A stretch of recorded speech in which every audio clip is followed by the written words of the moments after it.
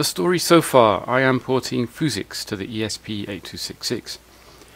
After a couple of false starts, I have the kernel booting a working file system on the internal flash using the Dara FTL library.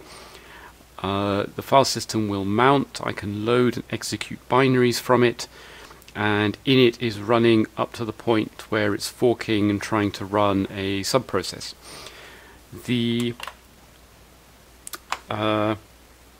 Pressed the wrong button and managed to kill my PDF reader. Just put that back again. This is the extensor LX106 documentation. Maybe do Control Z, not Control backslash. The forking process is working up to the point where it swaps out the current process so that the new child process can replace it. It's successfully, well, I think it's successfully swapping the process out, but then it crashes immediately afterwards. So this is what it gets when it crashes. I will hit the reset button, which is there, and that's it swapping out the process rather slowly. And there it fails. So let's investigate this and see if we can figure out what's going on and how to fix it. And in the process, let's try and speed this up a bit. I'm not sure if we can. So where is the, here we go, ESP8266 swapper.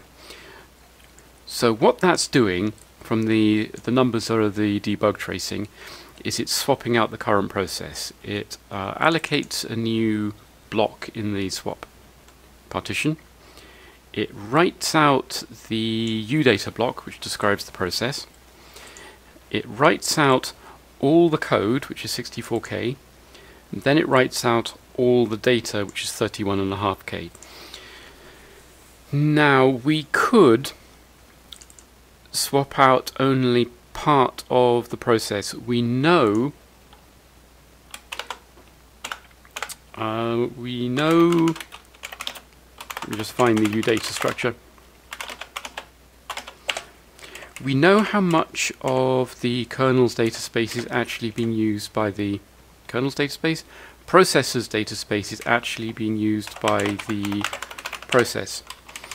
The way traditional Unixes work, of which this is one, is that in user memory a process gets to use everything from the bottom up to, that's not the right structure, this is the right structure, up to the breakpoint, which is defined by this variable.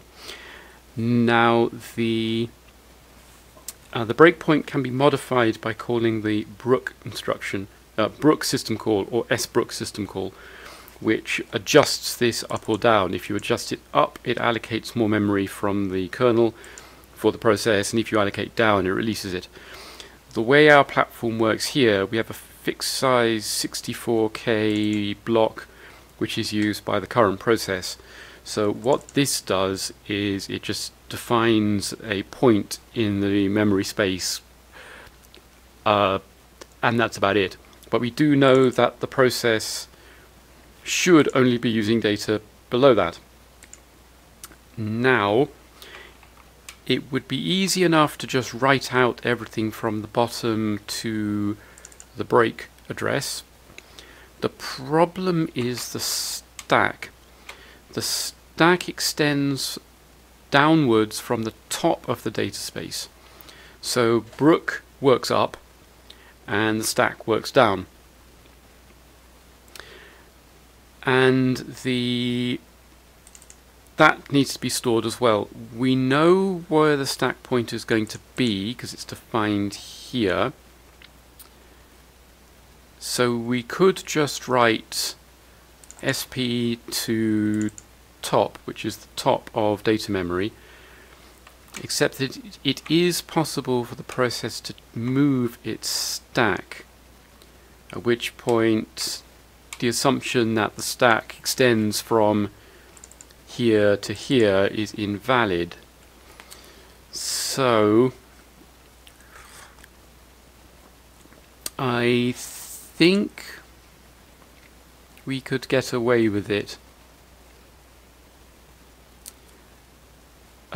At least until something odd happens. Actually, we can be a bit cleverer about this. If SP is above break, then we know that we must be using a traditional stack. If it's below break, then the processor's obviously moved its stack somewhere else, which means that we only have to write everything. We have to write everything because we don't know how much of the old stack the processor is still using. Okay, this is doable. This is doable.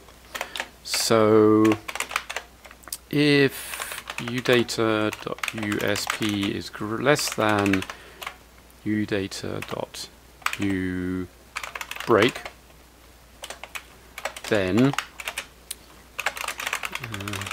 using a custom stack architecture, we have to write out the entire space. So copy the entire data block into swap. Otherwise, we want to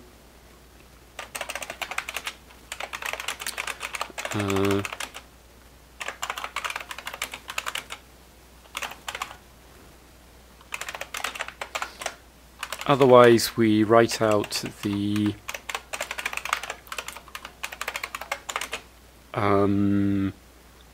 bits that we think the system's actually using.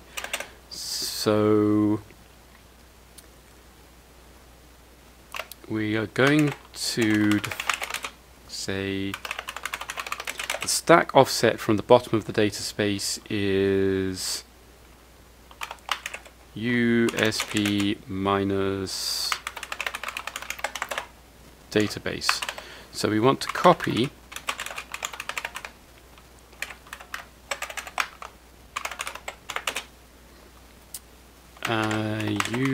ubreak minus database. So that copies the main data, and then we want to copy data blocks.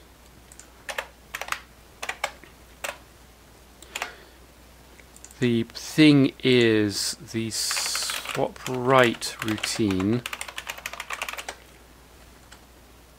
writes a certain number of bytes at a particular block, and the stack pointer is very unlikely to be block aligned, so we're actually going to have to align that. I think there's an align macro.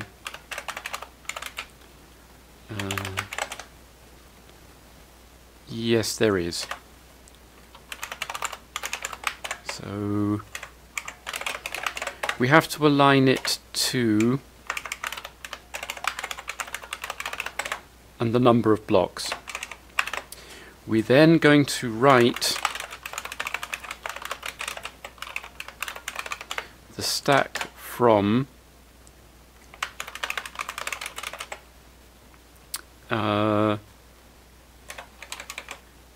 wait a minute, I've missed a parameter. So this is the length, ubreak minus database, where ubreak is the top byte we want to write, database is the base. The length of the stack is going to be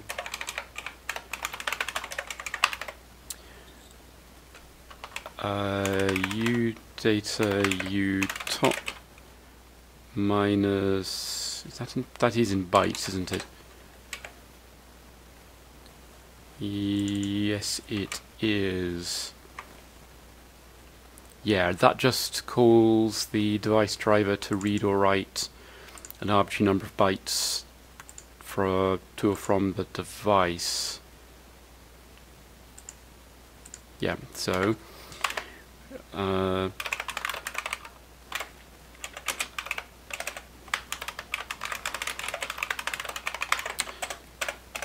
so it should be like this. Let's just stick some more tracings in and then see it work. It's not working.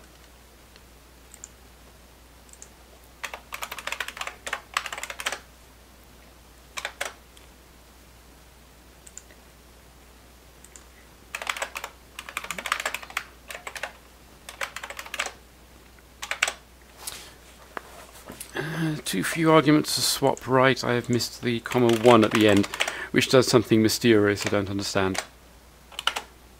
Okay. This writes the code out. The code will also only occupy a fraction of the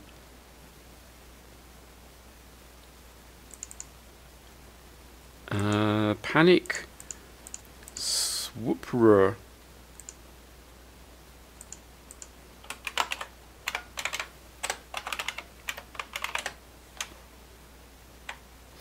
Okay, this needs to be a aligned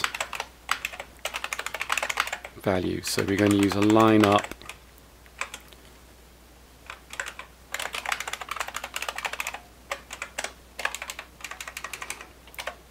that's going to be aligned, that's going to be aligned.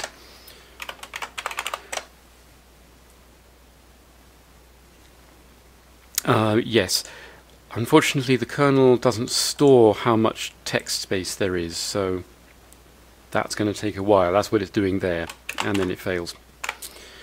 So we would either have to add something somewhere, probably in the udata block, to keep track of that, or something else. Let's just have a quick look around. What is in here in terms of useful things? The top of memory is, of course, data memory.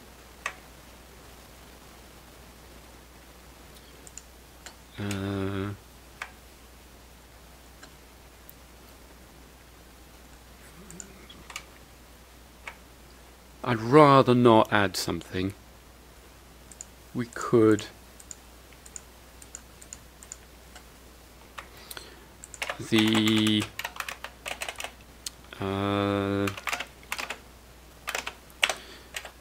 this is the binary loader, this is the code that actually loads the binary off disk, so this is the thing that knows how big the text area is.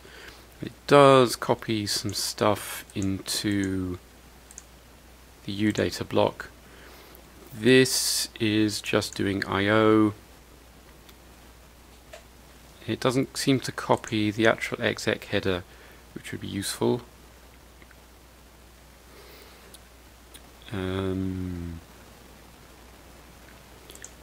This just tracks the stack pointer. This sets up the break address, which is just, the top of data usage.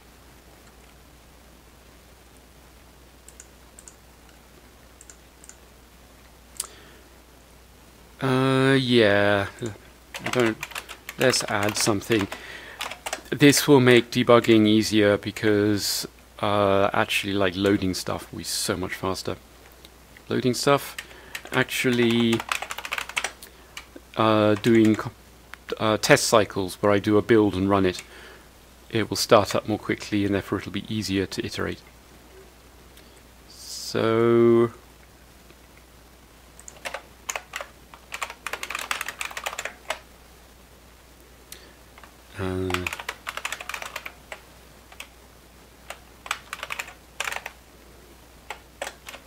so we're going to do text top, and we then want to add this to our configuration.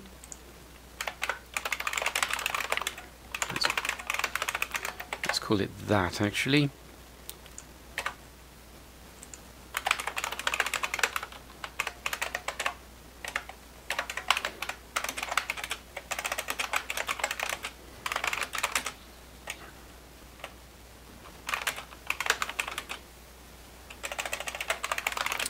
Text used for ID systems.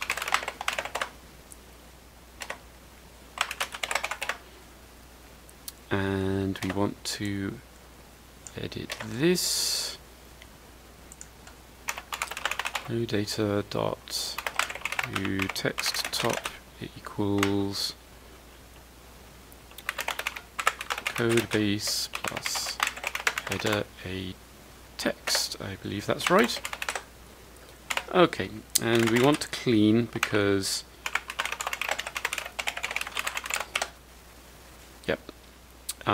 because the dependency system isn't quite smart enough to know that changing that file requires rebuilding everything.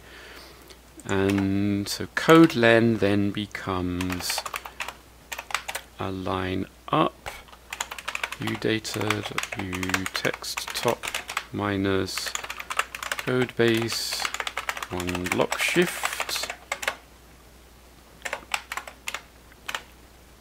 And let's see what this does. So it has to rebuild everything and fails.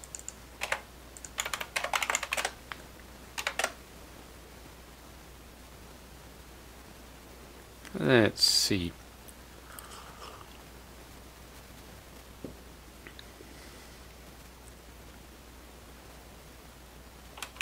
Okay, so no change here, which is kind of what we expected. Now the issue with what we've done is we won't actually know whether it works or not. It's possible that we've actually made things worse in that there are now more possible failure modes. We could be writing this stuff to the wrong place, therefore we won't know what we have to read out again. But you saw how much more quickly it did the fork. This will make a big difference to development and also to flash lifetime, because this system is going to swap a lot. Okay, it printed swap out done and then crashed. Swap out in this context is happening in do fork, which is here, so this happens there. So possible things that could go wrong are everything from here down. So the next place that we're calling C is make proc.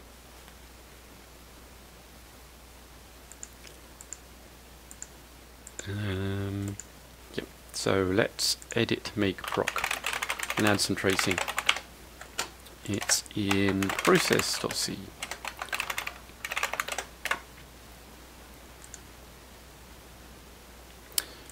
I don't remember seeing that bit of tracing. Let's just try that again, shall we? If I hit the reset button, get ready to pause it.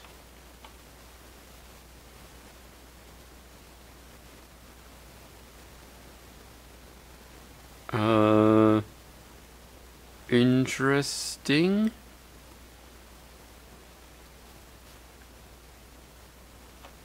It stopped. That took a long time. I wonder if that was Dara doing a garbage collection.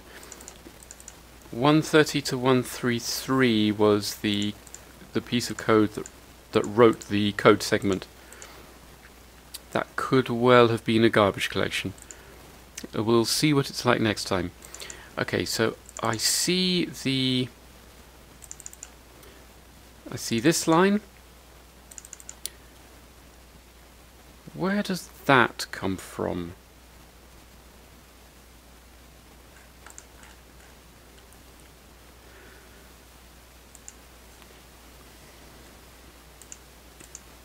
I do not see.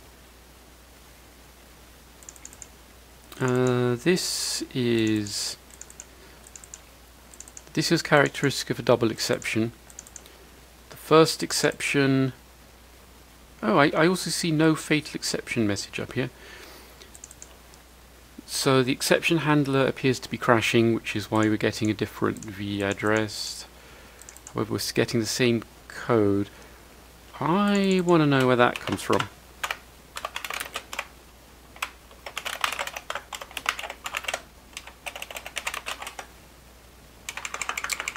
Was it LX?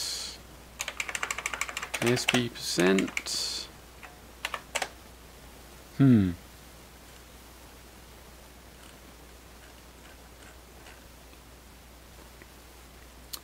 There was an OX there, so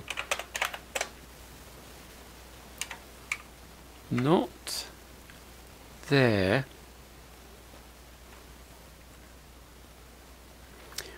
Okay, well, let's do that. We also want to make sure that we're returning from the fork correctly. So where is do fork called from? Syscall proc.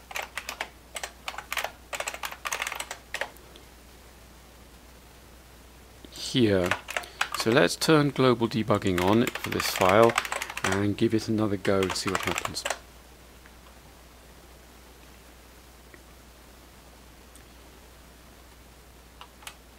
And we start init, swap out. Yeah, that was quicker. We must have been seeing Dara do a garbage collect. Okay, we returned from makeproc, and then things went haywire.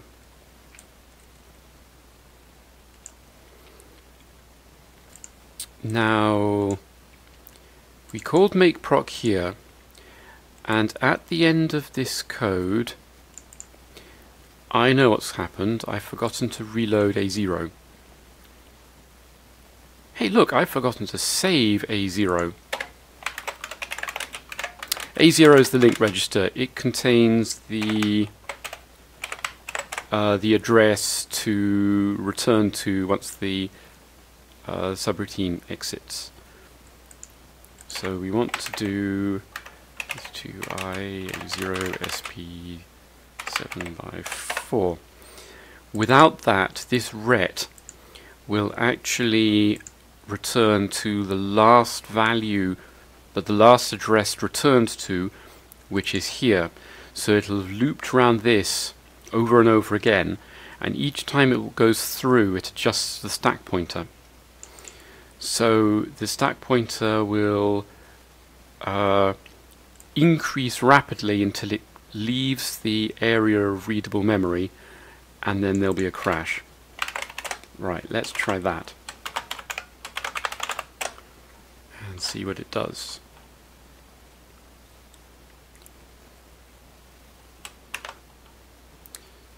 Init, swap out, crash. Well, that did not help, but it's less wrong now. I'm not using slot 7 anywhere.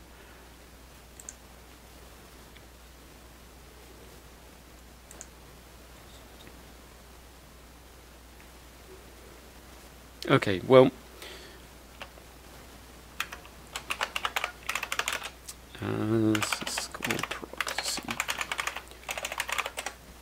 so the first thing that happens after returning from do fork is that we print some stuff. Therefore, the crash must be happening somewhere in this code.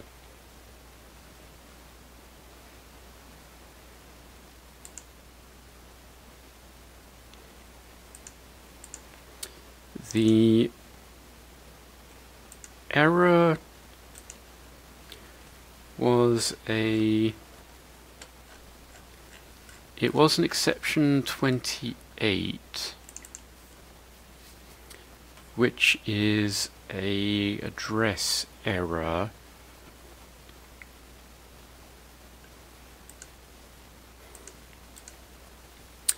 So Where could that be going wrong?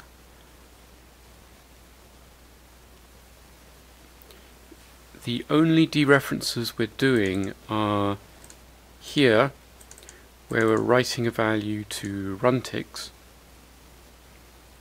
or one of these loads, which is stack relative.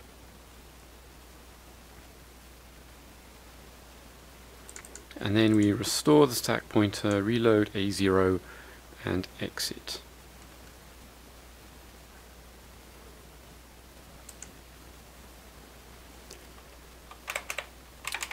So let's try turning off all of this and see what that does. This should give us just enough code that we can return from the subroutine. If this fails, I'll just try adding trace messages. You start in it, you swap it out, and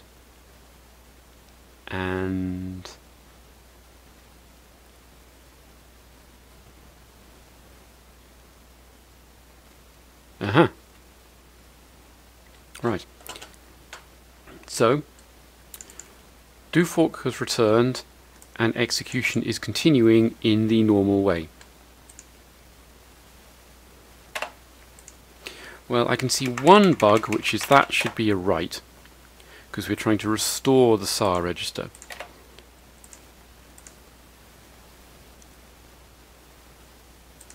Where is runticks?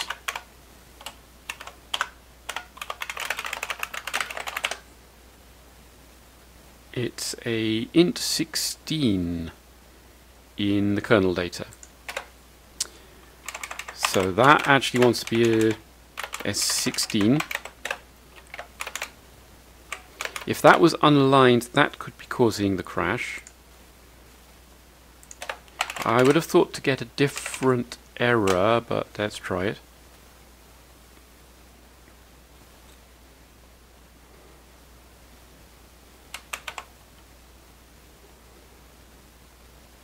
Yep, that was it.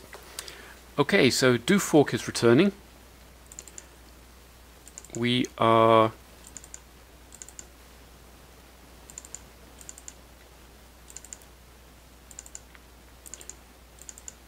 so last time it actually called switch in before failing, and now it's not, so interesting. Let's take a look at this. Do fork. So we've got this message, we've got all the way down to here.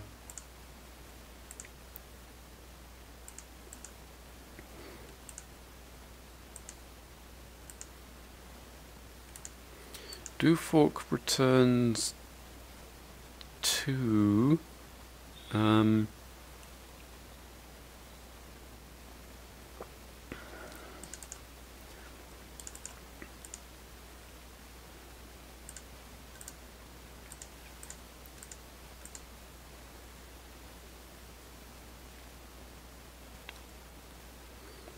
interesting. I think this is returning. This will then return to the system call handler and try to continue on with user code. Let's verify that by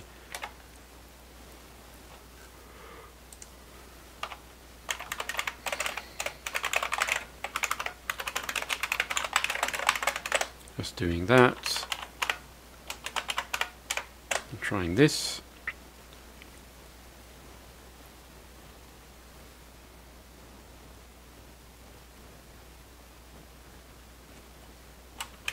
Whoa.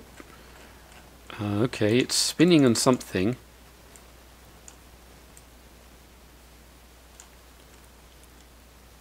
Right, it has returned somewhere and everything is going horribly wrong. This gives us somewhere to look.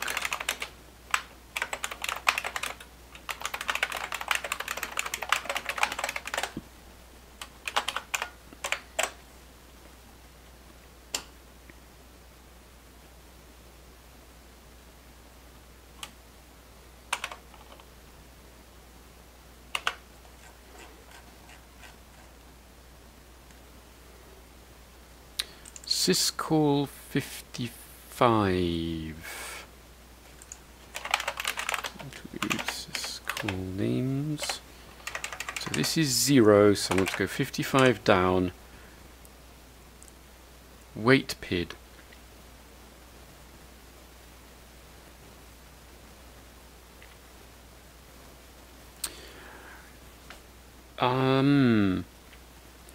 I wonder if this is the parent who's running, and the parent is now waiting for the child to exit by calling wait PID, but we haven't implemented something that is called, that means that wait PID is not working, it's not blocking. Therefore the parent process will be spinning, waiting for the child termination. So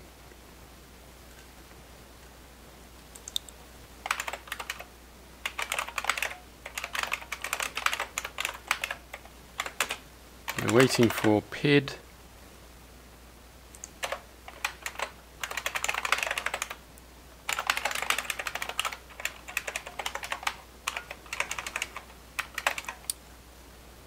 Search for an exited child.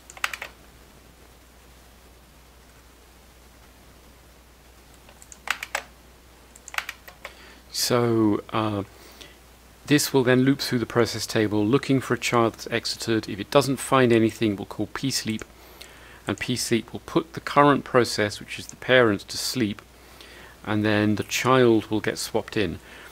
So the stuff I said yesterday about in do fork, in that the parent is swapped out, would appear to be wrong. What seems to be happening is we're swapping out the child and the parent continues to run. That's a little bit inefficient. See, what's going to happen is init will fork. This will cause the child to be swapped out. Then init will go to sleep. So the parent will be swapped out, the child will be swapped in again, and then replaced with the new binary. If fork were to continue running in the child, then we wouldn't have to, we would save a complete swap in-out cycle. Of course, if you've got a memory management unit and you can have multiple processes in memory at once, this is not a problem. So let's scatter logging through there, save and try that again.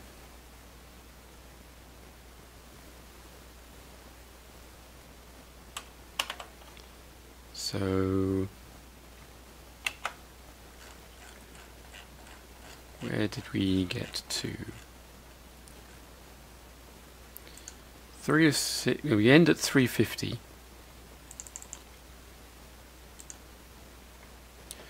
Not found.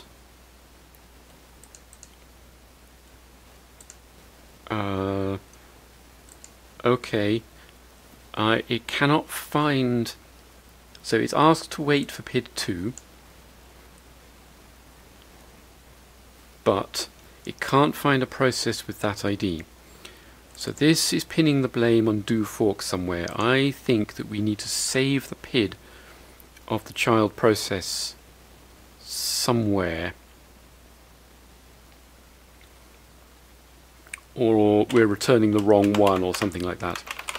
So let's take another look at that, at the Atari ST version. See what this does.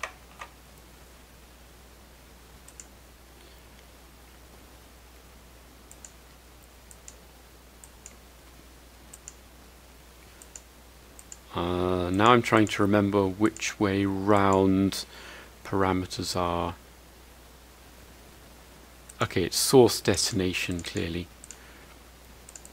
So this is writing the stack pointer into USP.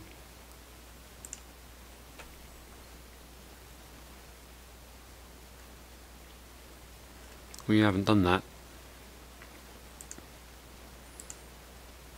So we save our registers.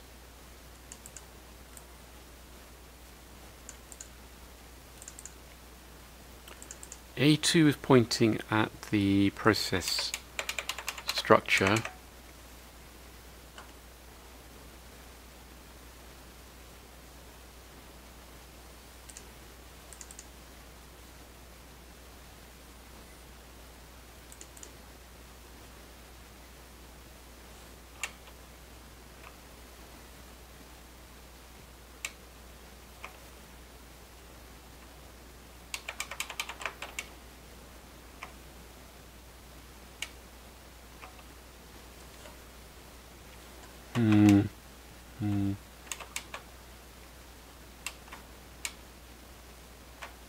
I'm looking at the wrong piece of code.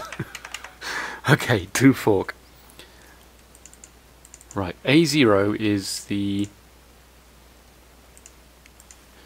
This is copying the first parameter into A0, which is the child process table. We save A2. Load the child UData into A1. Why? What are we doing with A1?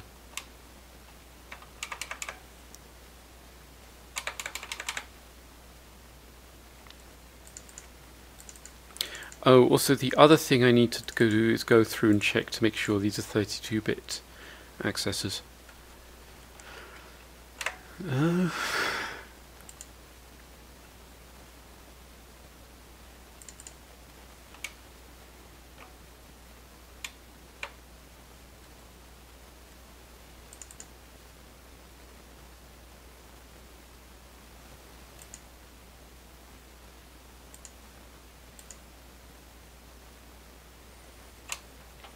A0 is the child P tab.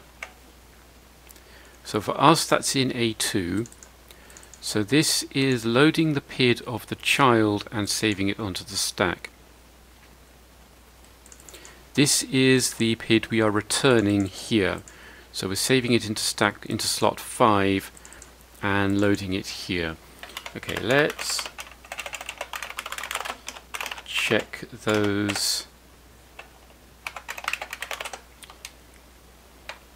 Okay, well for a start this is a 16-bit value.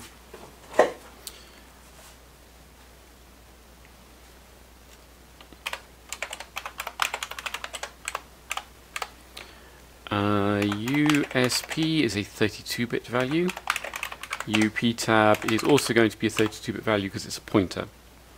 Okay. So this means we're actually returning the right value for the PID. However, we could tell by the tracing that something in the C code was obviously truncating the wrong value we were working with to 16-bit, so I don't think that was what was causing our problem.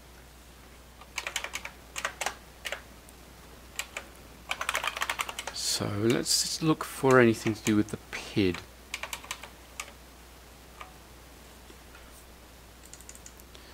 This, oh yeah, 16-bit. So this is the child UData, which we are getting from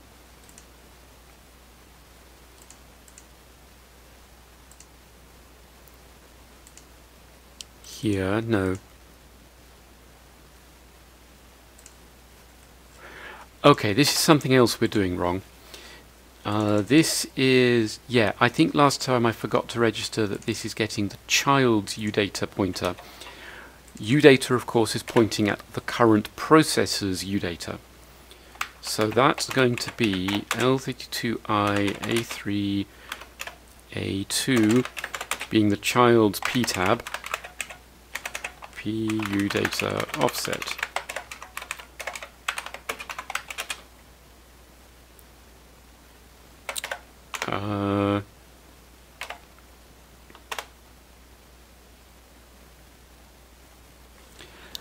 And why are we writing that to the child stack pointer? That's just wrong. What on earth was I doing?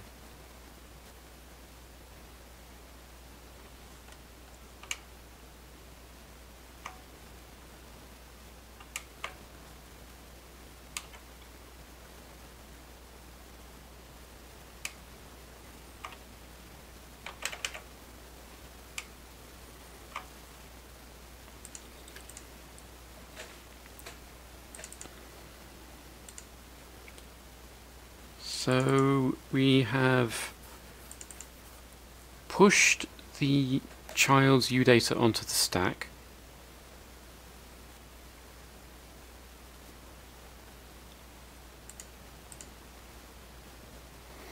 And that is in fact what's happening here.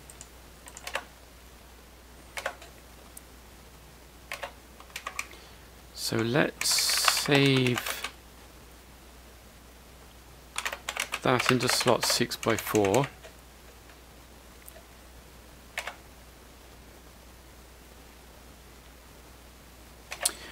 No, actually.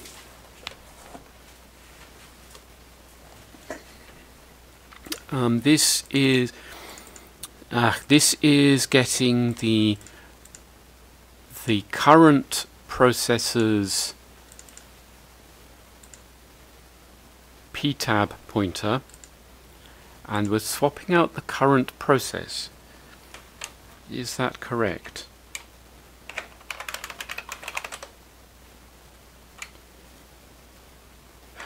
Right.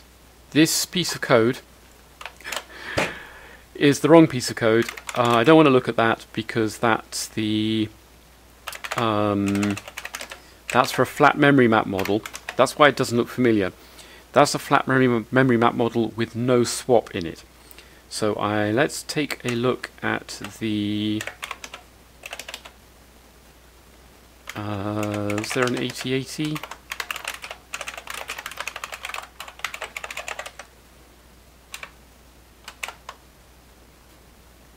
No. MS6?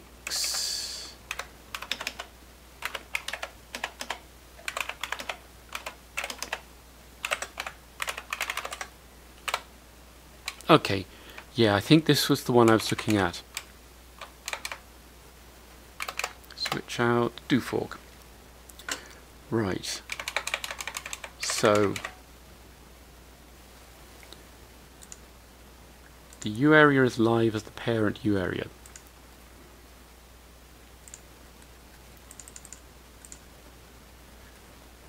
This is, yep, HL is the new process ptab which we're saving to a global variable there.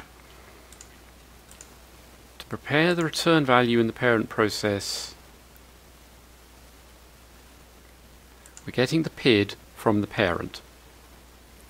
This is happening here. This can be 16.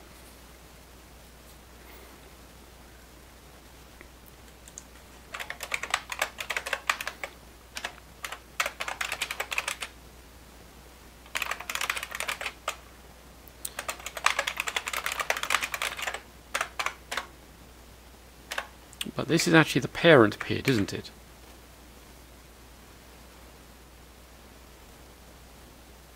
No, it's not. It's the child PID because we're actually fetching this relative to the ptab that we are passed in. Okay. So that's correct. Save the stack pointer and the critical registers. Yes. We haven't saved the stack pointer.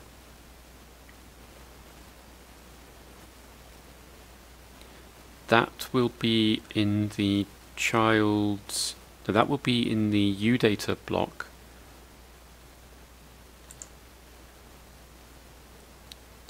Right, we do need to write the current stack into the current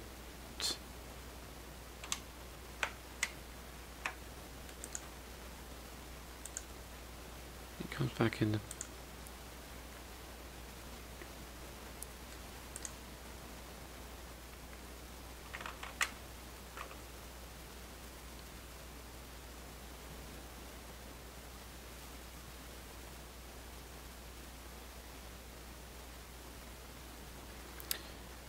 I think I am doing this wrong. See, this is saying that it always returns as the child, and what we were seeing code, it was always returning as the parent. So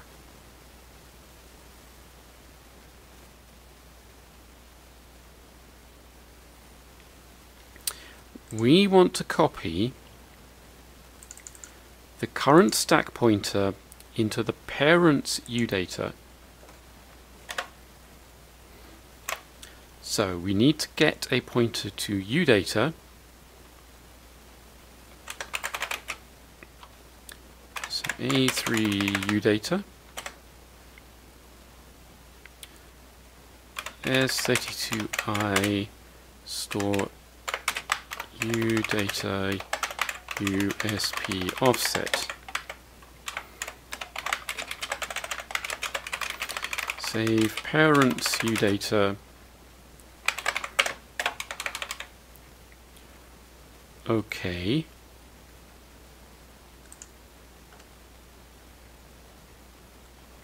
We then swap out the current process.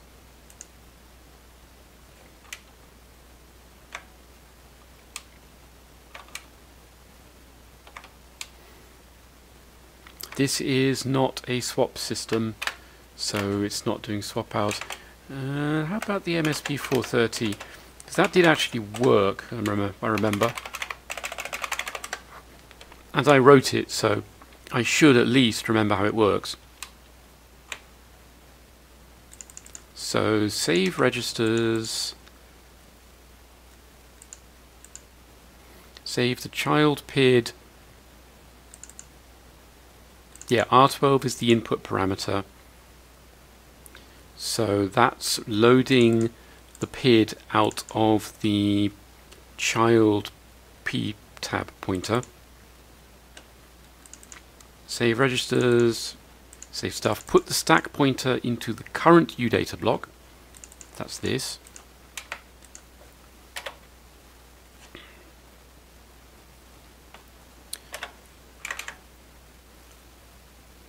I don't even know if we need to save this.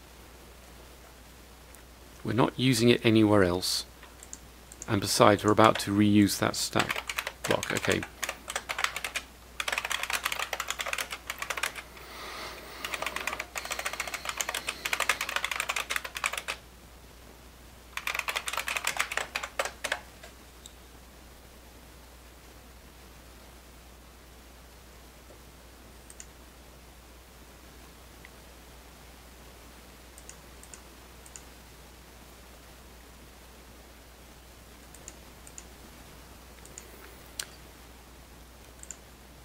Okay, so save the parent process to disk. We want to save the parent P tab, the child P tab, onto the stack so we can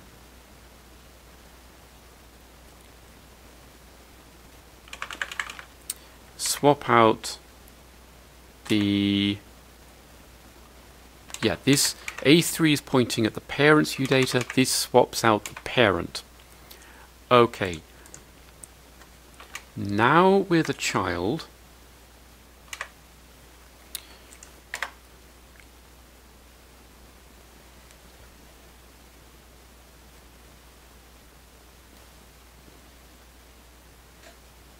Yes. We are the child. Make proc here is going to set up the current udata, which, if you remember, is a copy of the parents. Well, it is the parents. We've just saved the parent to disk, and that's saved the parent's udata to disk. So we're going to turn the current udata into the child's.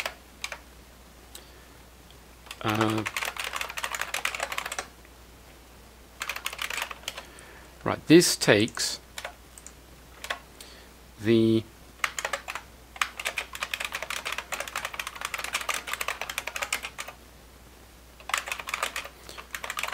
A2 is already the child's P tab pointer because we saved this here.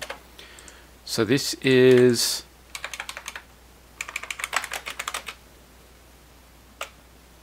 that comment's wrong.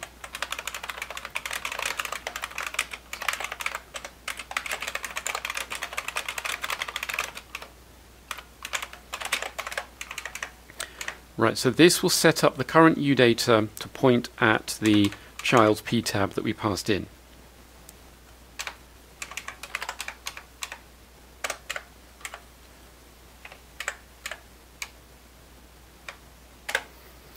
This is the child, therefore we are not returning the child PID here.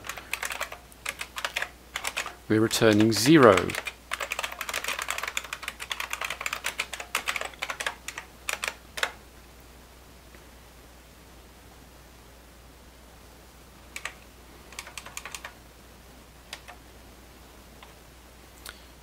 Okay.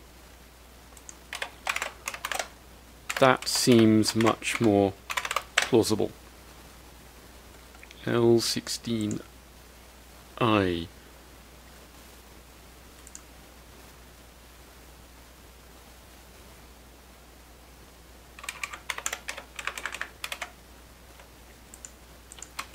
L16. I'm sure there was an L16I instruction.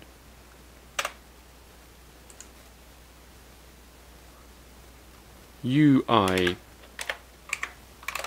unsigned int.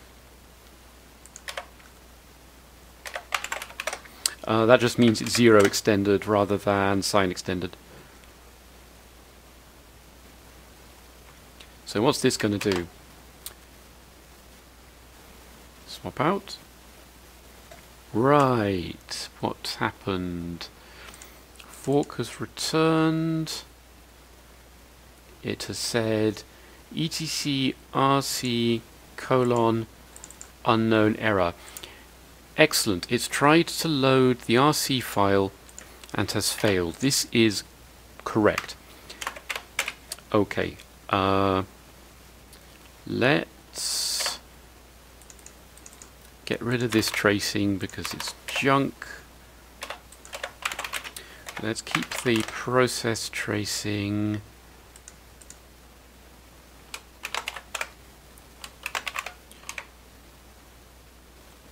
I'm going to need to copy a file onto the file system, probably several.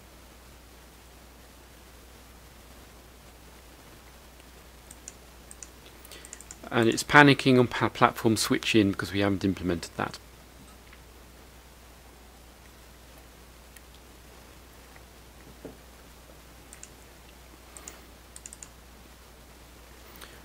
What's happened is the child is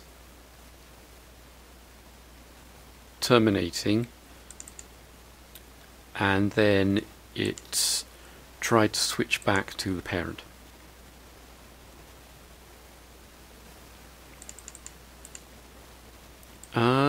etcrc, that's the RC shell configuration file.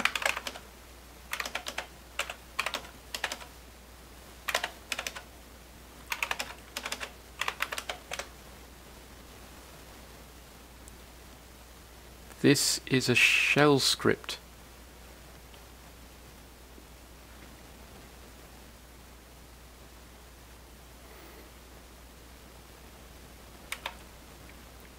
Has it just tried to run? Has it just forked into the shell? It can't have, because I don't... Unless this is the SSH shell, then I haven't actually implemented that bit yet. Okay, well, let's put RC in.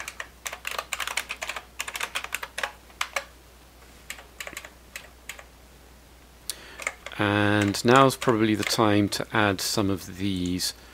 So let's put in these actually. Fuzix, set date, not there. Remount, not there. Put root is there. Okay.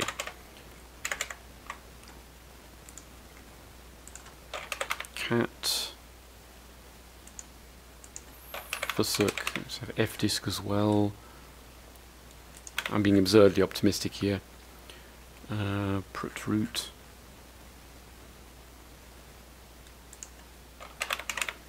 Yes.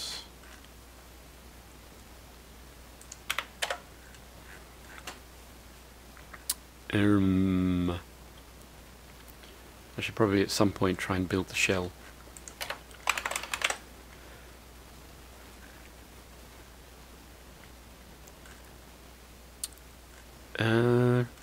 I wonder how many of these things I actually have space for.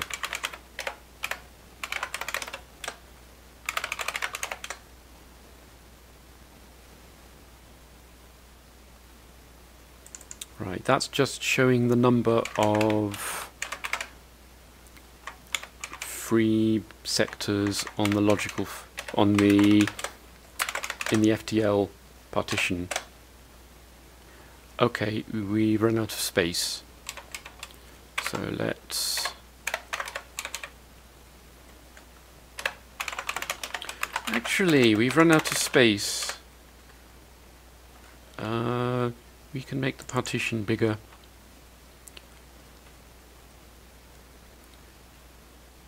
We can probably size it up by 50%.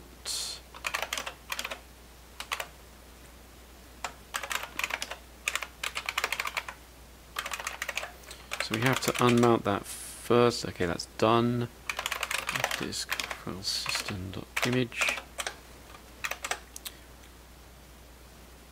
So let's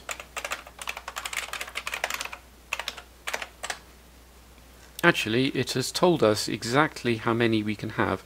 1465K. 46 just to be on the safe side. File system.image.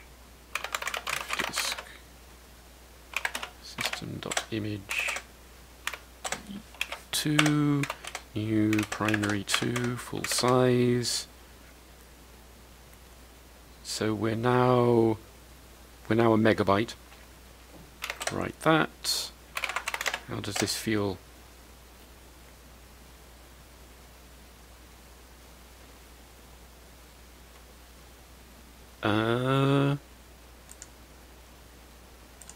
I wonder if I actually need to increase the size, increase this.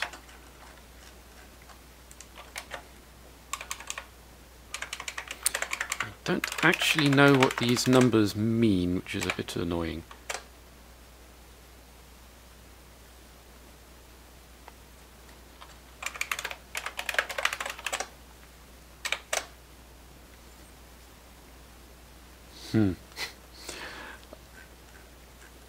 I kind of have no idea what I'm doing. I don't think we've got a megabyte worth of binaries now I think about it. They're all very small. Well, they have to be. They need to be under 64K.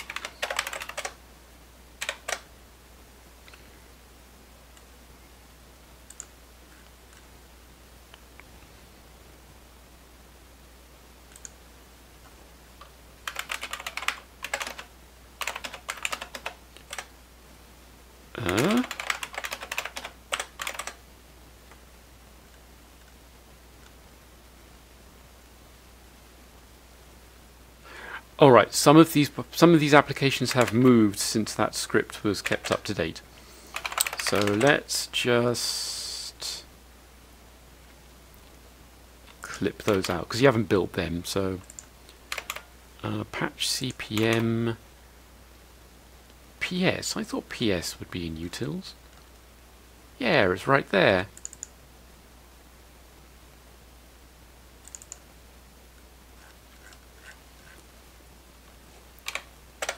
Oh, right, and yet now it's run out of space.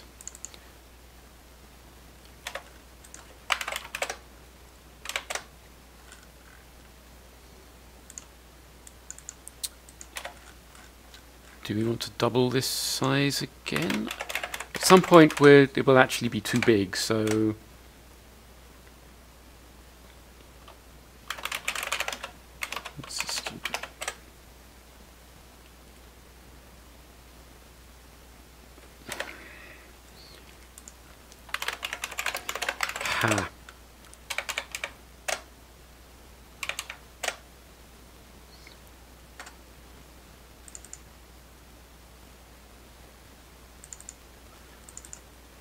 okay, that actually seems to be behaving, so let's just put that up to 6.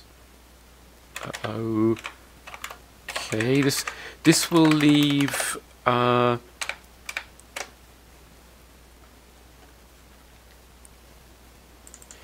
that will leave 5 sectors. Actually, I'm going to crank that down again. I want to leave a certain number of sectors free to give the FTL some working space. So util umount, where does that go? Right, I think the file system is just full at this point. Can I double this again?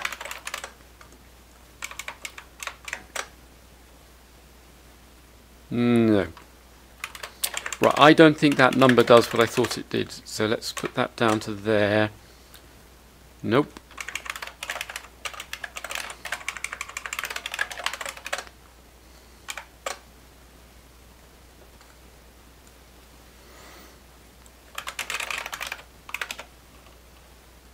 Well, it fit, we know it fits. Yeah, okay, let's go with that. I'm also slightly wondering whether I want to increase the number of swap slots, because there's only 4, but I need to uncomment these.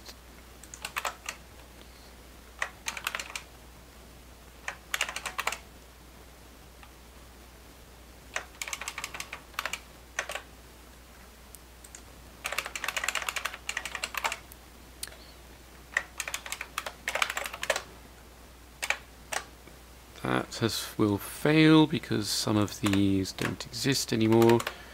ln mv patch cpm sh and levy. Okay, so let's write that. Okay, and that's going to take a while. We can make the file system bigger. I think this is only 2 megabytes worth of flash. Yes, it is. We've actually got 3 to work with. Well, actually, we've got 4 megabytes of flash, but I'm using the first megabyte for code. We don't have anything like that much code. Let's just look to see how much code we've got. 47k of code. Well,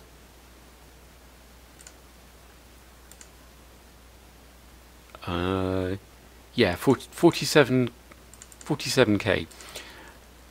So we have loads of space. We can actually use very nearly all of the 4 megabyte flash for our file system, which is quite nice. That will give loads of space for a system like Fuzix. We could probably even get a compiler in there. So I believe that we got to the point where it was trying to switch in the new process. So while this is flashing quite slowly, let's take a look at this. Switch in text align 4.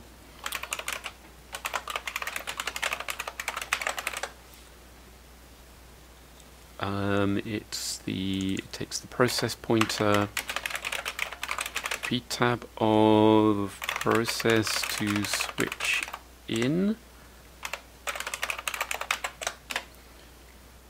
So this should be relatively straightforward.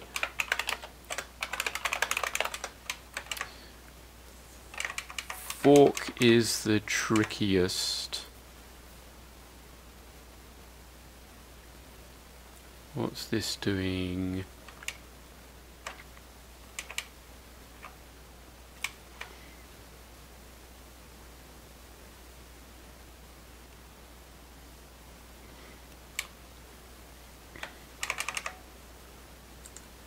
This is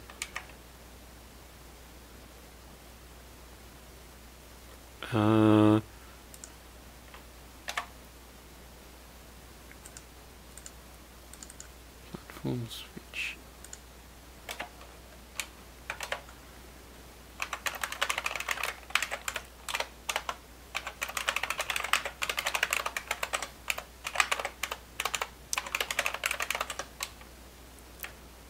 Why is... okay. Okay, what I seem to have done, this is a bit odd. Why did I do that? Switch out.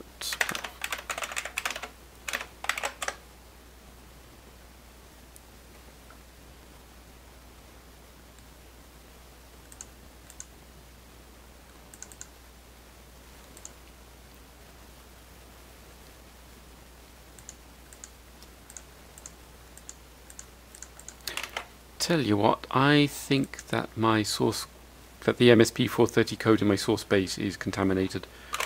So let's take a look at the upstream version. Kernel SP430 tricks.s. Where is... Is there a switch out? Now apparently it's calling platform switch out. This could be part of the overlay stuff that I did.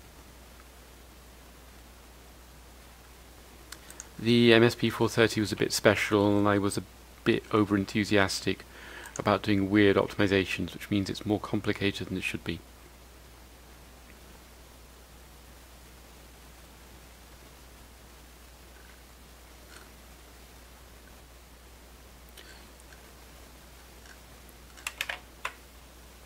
Okay, that has written 2 megabytes. Let's just look for platform switch out, see where that appears.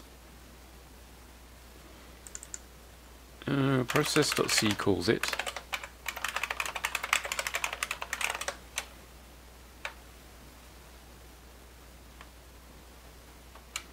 Okay. Okay.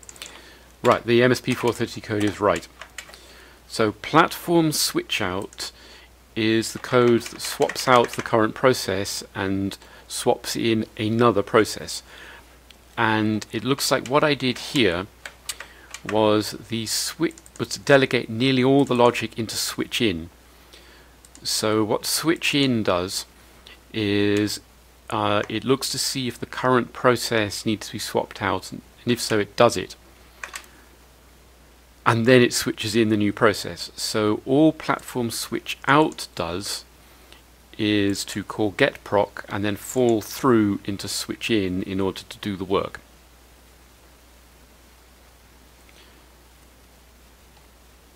So let's just nuke that and duplicate some of this code. Platform switch out, switch in.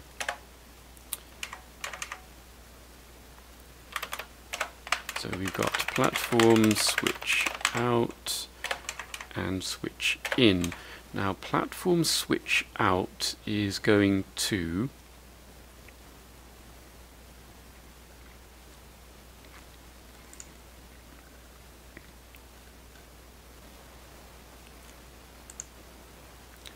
set the return code, which will be returned by fork, to 0. Now we are going to want to create a stack frame with the same structure as this. So we're actually going to copy nearly all this code.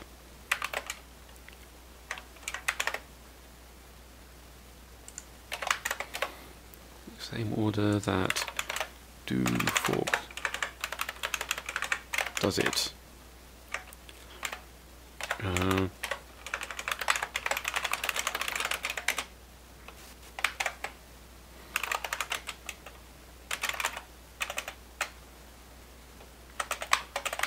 Now, this is only going to matter, this return code,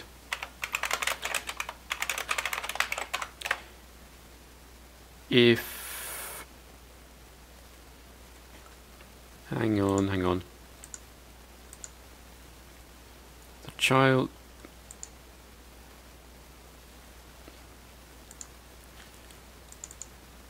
right, the return code from switch out will only ever be non-zero if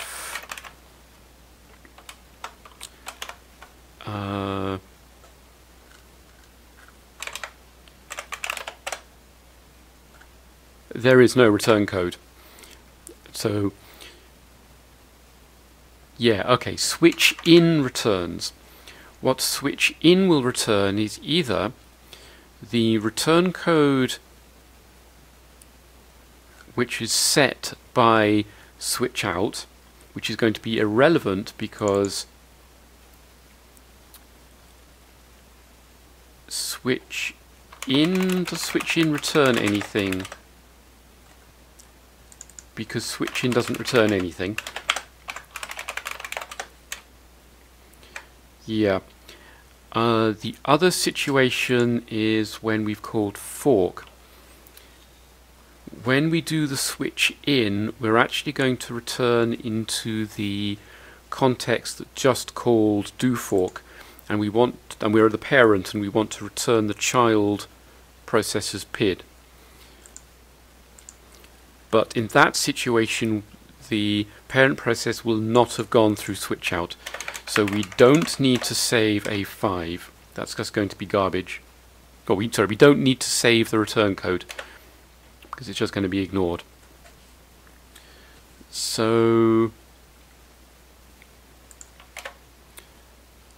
I'm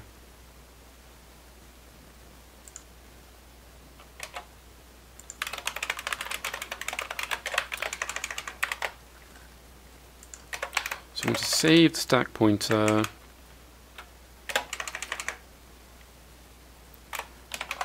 find the next process to run is getproc. Does getproc still exist?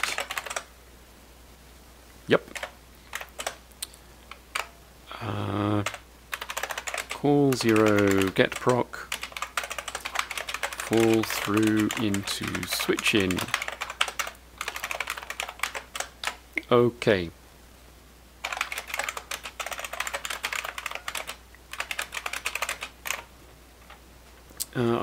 A2 is the ptab pointer of the process to run. Okay, now we need to duplicate this logic.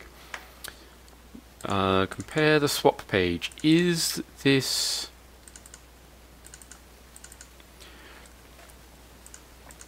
Are we the current process?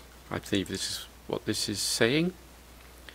If we have not been swapped, then just start running because everything is set up correctly. So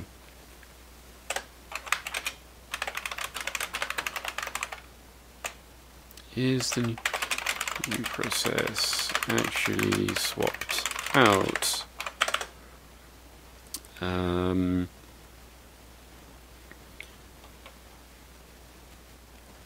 What is a P page? P page is a uint16.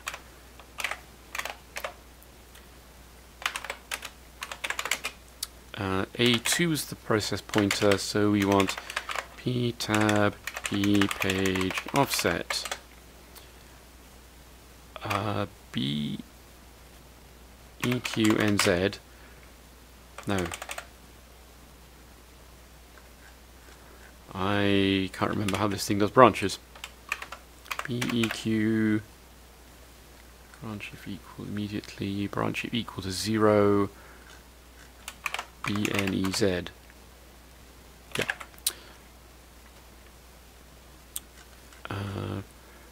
Right. If A3 is not 0, jump to not swapped. Now, this says that we're using simple.c, and the swapper is going to swap in a process. It's where it's swapped out manually.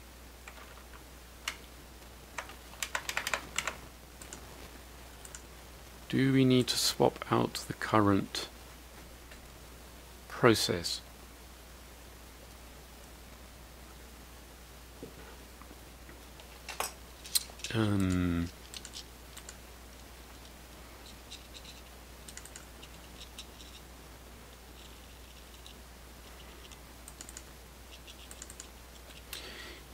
Yes, of course, what it says here about the stack is correct.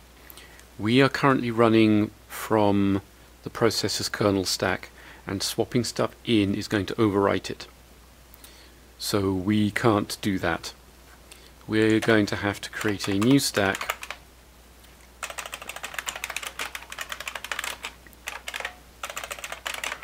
which we're going to need to switch to.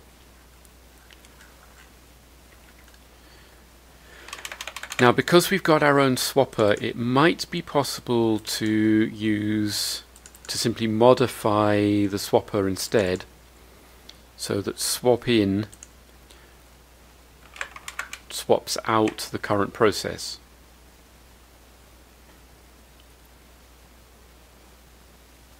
That would save us from having to do stuff in assembly.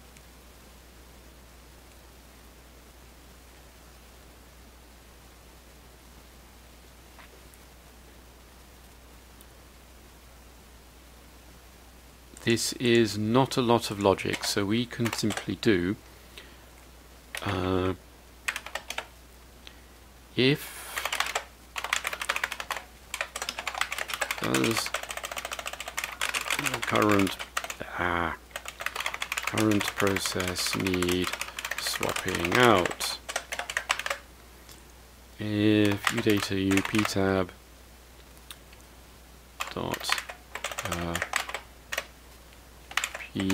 page if it is not 0, swap out uptab.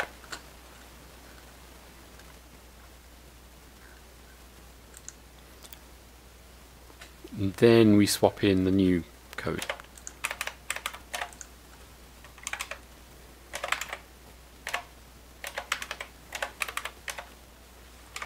Okay, yes, panic, swap in. But we do need to switch to the new swap stack, so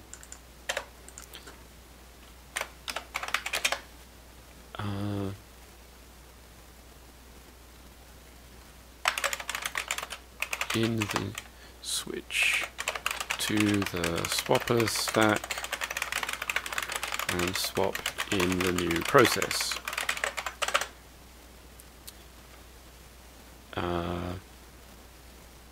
By ESP to swap stack plus swap stack end.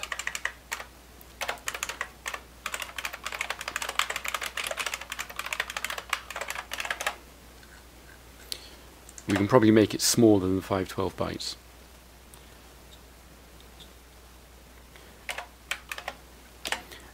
A2 is still pointing at the ptab pointer of the new process, so we just want to call swap in.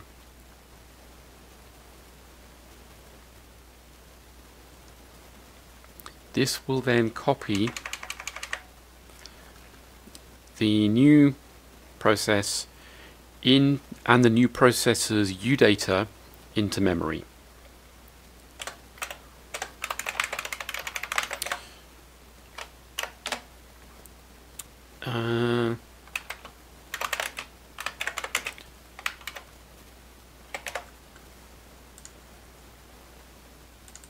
Why is that called swapper?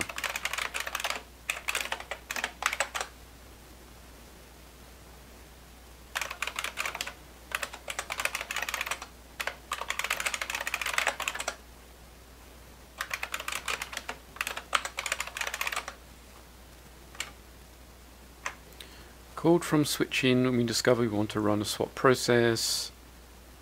We let page map alloc cause any needed swap out of idle processes. Page map alloc may cause a swap out. Okay, so we want to call swapper.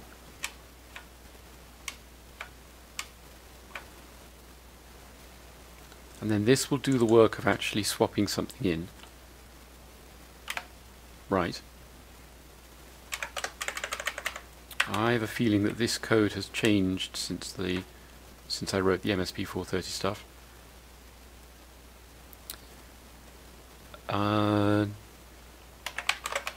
P status. Are we going to make it running in this piece of code? No, apparently we're not. So make the new process runnable.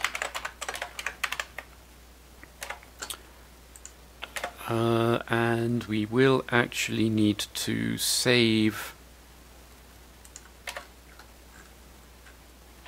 the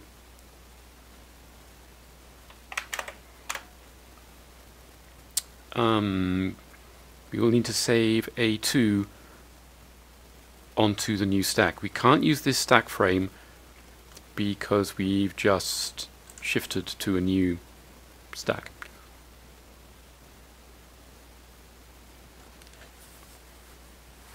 So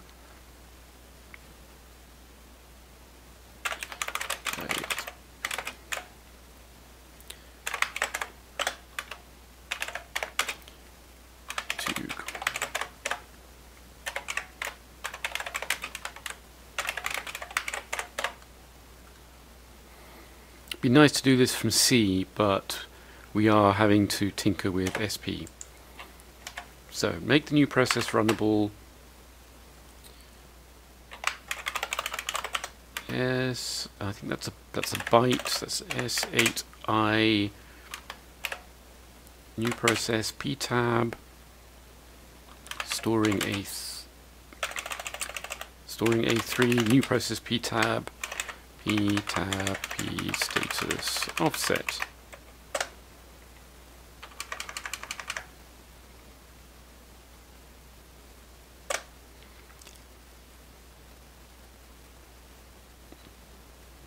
Okay.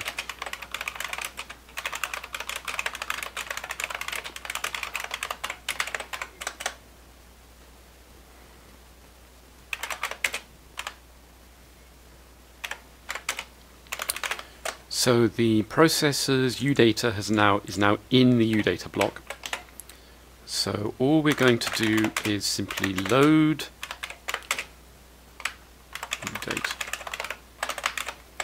the original stack pointer. Now this will have been saved either here or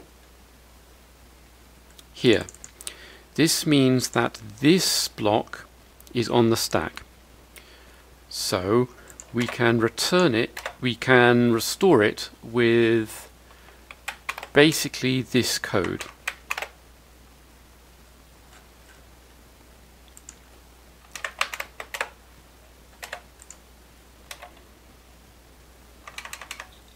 So we set run ticks to 0. This counts how long a process has been running. We reload these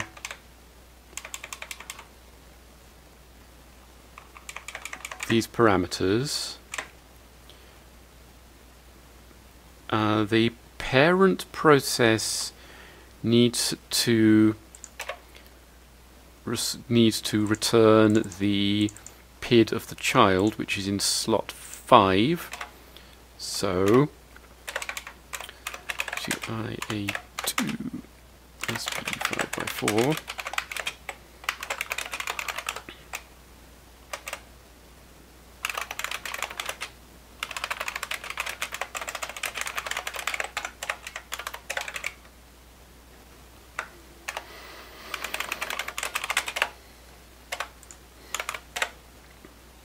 and exit.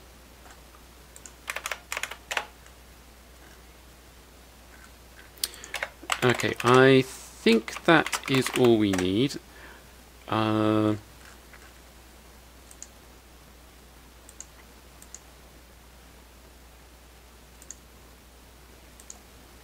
Really? Can I do EQ? Apparently I can't do EQ.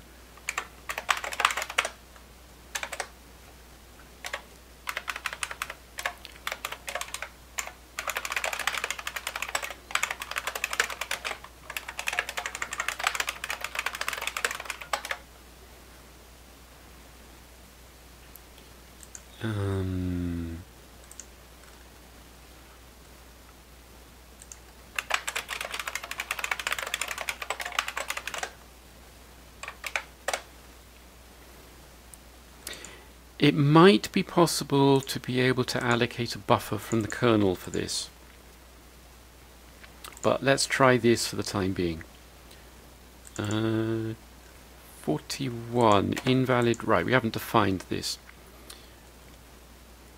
This needs to go in. There's actually going to be several of these. This one, 56, and this one. And that's offset.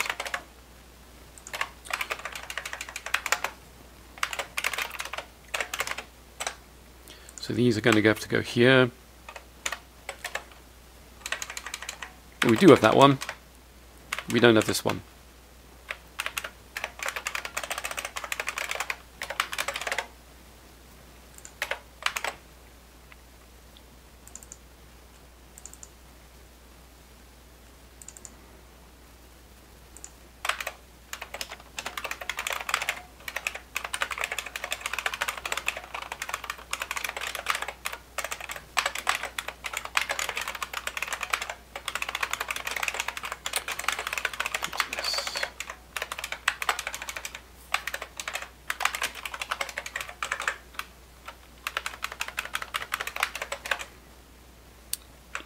Is not equal to p status.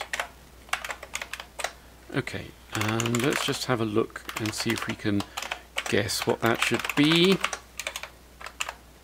Oh yeah, and we also need to set define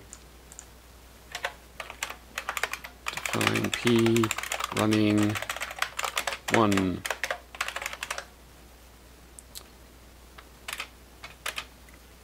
P status is the first, so that should be right. Okay, what happens if we build it? Nothing. 41. P page offset. Okay, there's another one.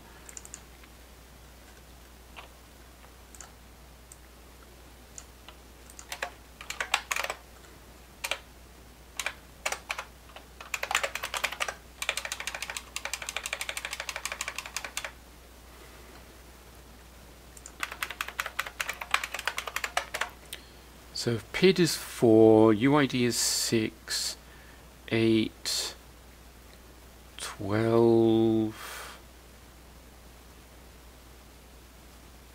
16,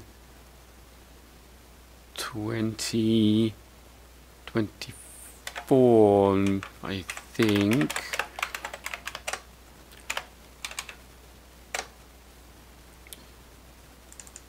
Uh, 48.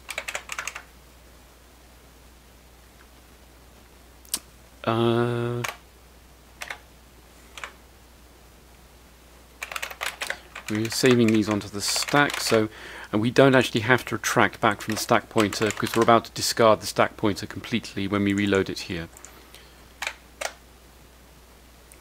Tricks.s unknown opcode call 0. Okay.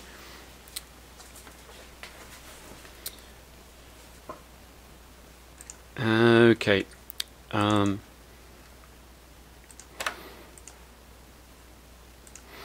And I think we don't need to do this as swapper.c is now doing it. I think. Alright.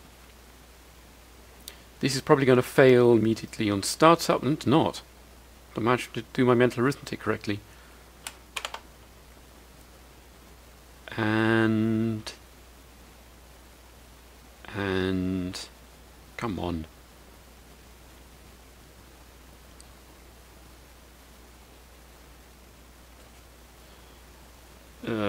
Right, okay. Panic swap in. Right, it got to here. It tried to swap something in.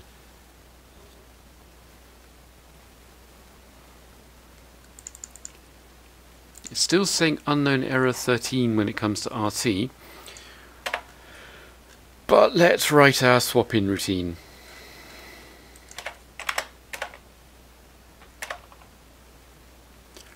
Let's actually do a bit of cleanup.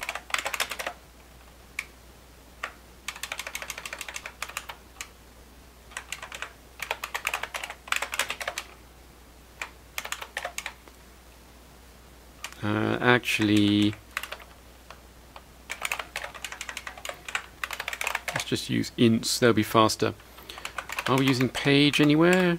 Yes, we are. So this is going to be almost the same logic.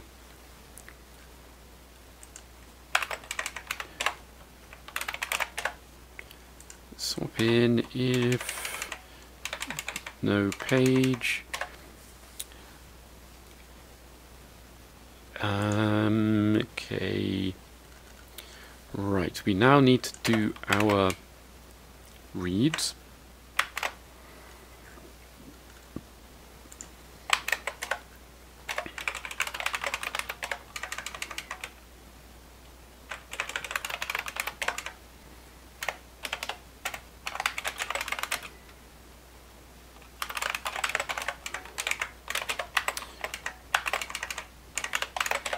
And we're going to read the entire space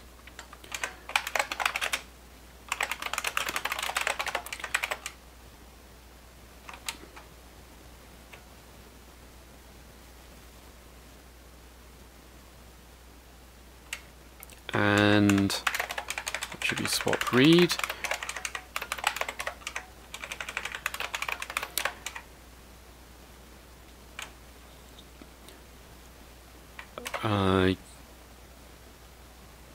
Yep, that should do. We're reading the entire data because I believe that reads are much faster than writes, and that's just, you know, try it first and see what happens. I still don't like that unknown error 13.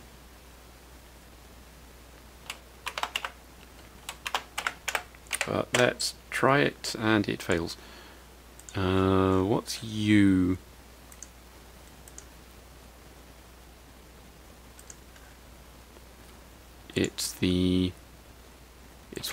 It's where we're swapping to, which is going to, of course, be U data. I am a little surprised about why this isn't using swap read or swap write, to be honest. Don't think there's any reason why it's not. I just cut and pasted this from somewhere else, so anyway.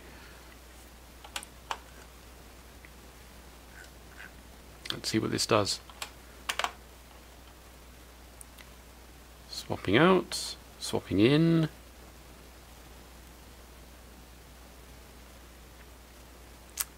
Taking, oh, swap in done. Okay. Well, I'm not quite sure what it did.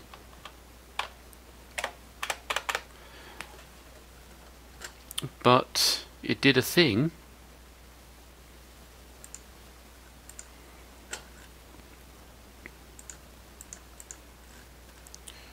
Let's clone this to make the reads faster.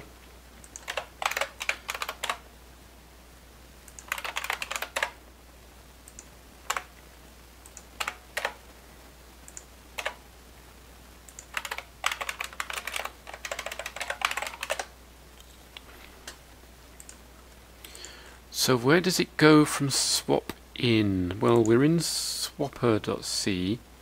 Well, rather, we're in swap.c. We're in the swapper function.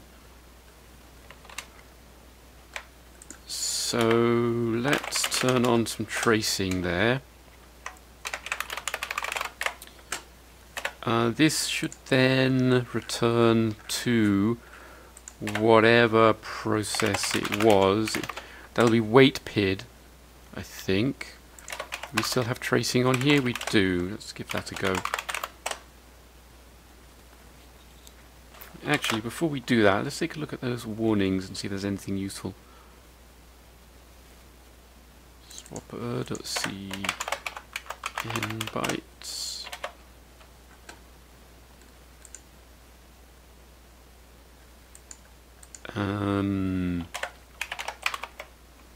1037.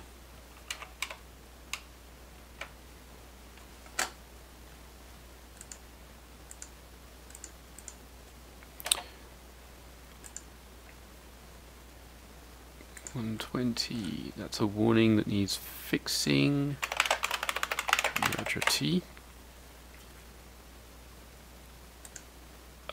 103. T.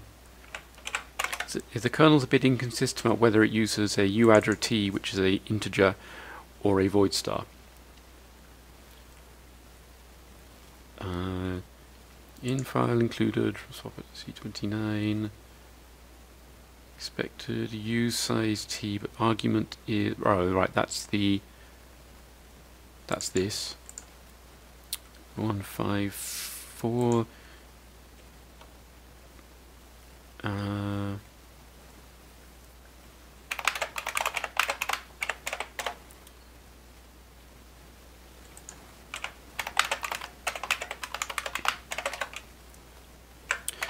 Honestly, this code could be commented out really easily. Just need to pass in a pointer to either swap read or swap write.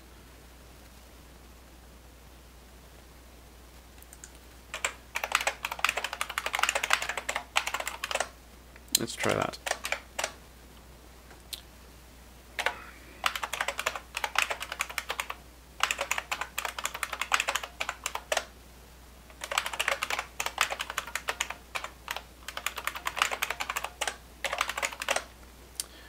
Let's try that. Okay, that builds cleanly. So let's see what it does. I mean, it'll fail in the same way, I hope, just with different messages.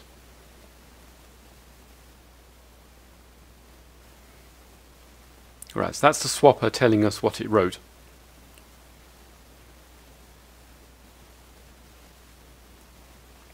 And then it hangs. No, it didn't hang. Intriguing.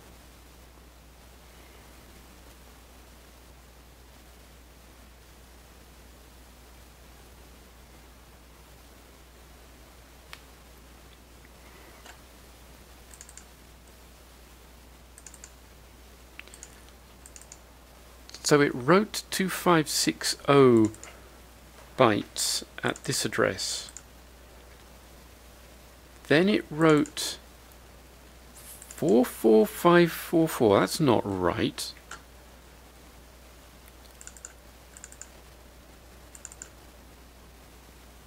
Stack. Oh, that's stupid.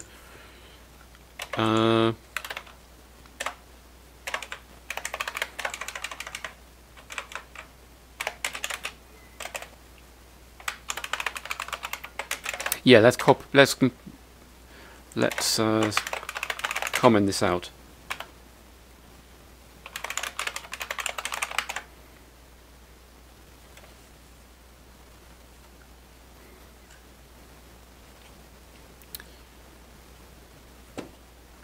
We want the block, the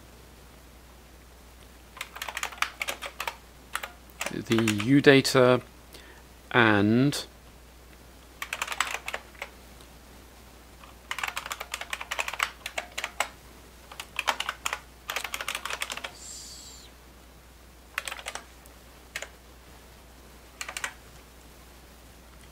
one of these.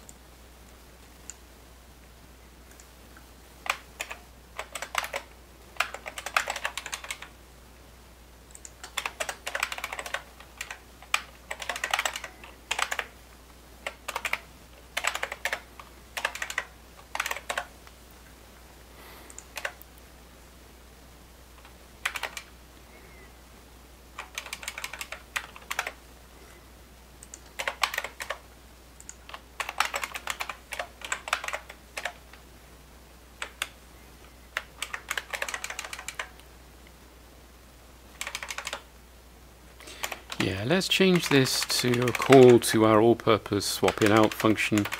We swap dev block data len is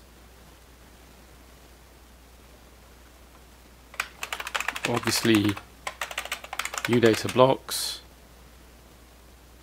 Address is u1.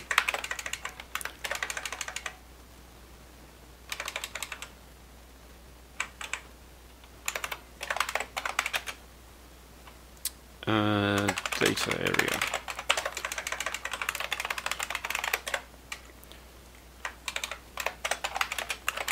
Code area.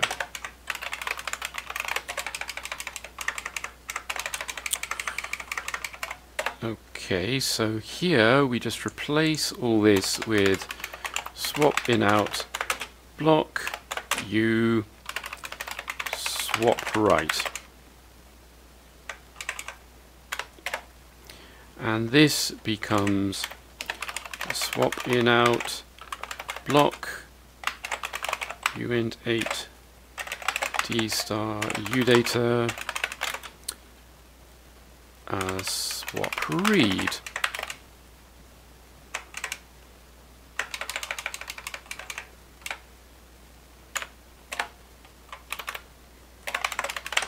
Okay, let's see what this does.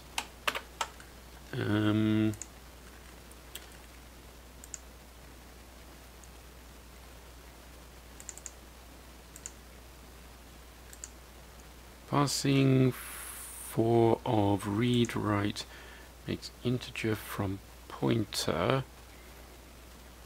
1, 2, 3, 4. Yep, that wants to be a u adjurity. Yeah. Okay. Right, so it's no longer writing 48k of junk. So see, panic swooper.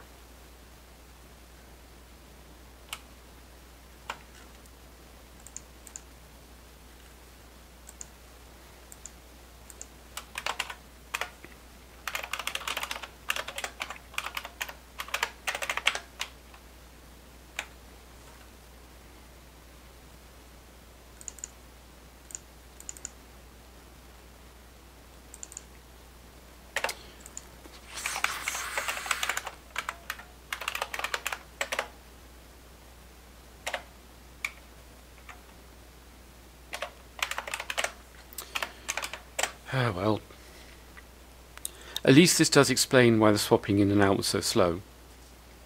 There's far too much data. Doesn't explain why this is quite slow. Okay, so you can see here it has written the udata area, which is that address, data stack code,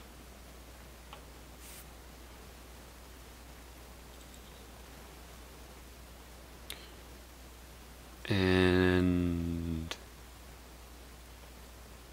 come on.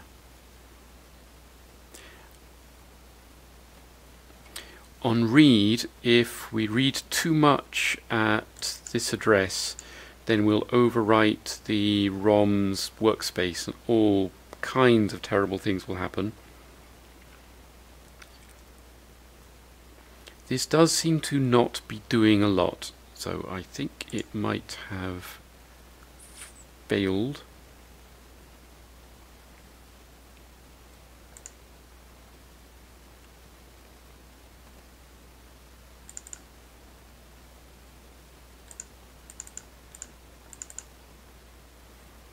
Yeah, okay. This number seems wrong.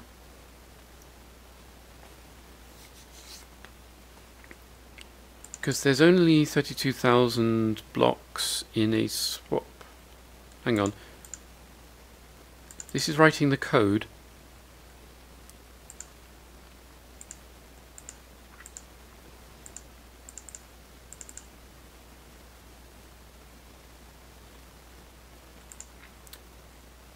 Each block is 512 bytes, so that's actually 128k from the beginning of the swap partition, which is kind of way too much. That's this calculation here.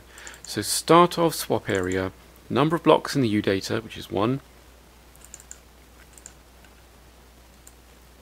length of the data segment, which is 64k in blocks.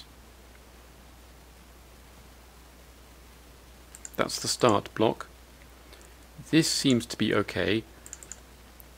1024 bytes is 400 in hex, so that will go up to the end of the data block, the data area.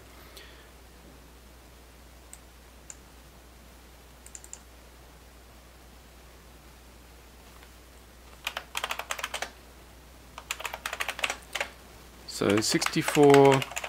Ooh, wow. It did a thing. Interesting. 64k divided right shift by 512 is divided by 512 is 128. Yes, I had multiplied rather than divided in my head. That is the right number. So I'm not quite sure what this was doing for all that time. It seems to have been perfectly happy to do it, so let's just put our syscall tracers back. Data you all know. Right.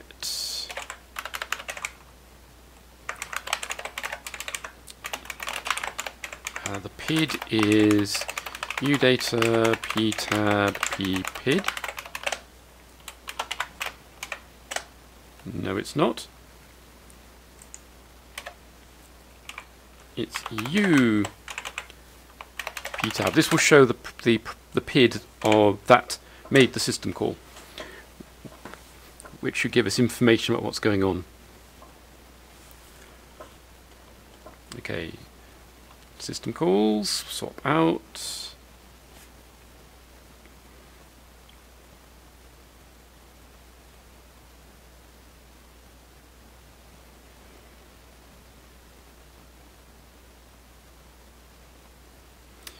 Long pause with no system calls.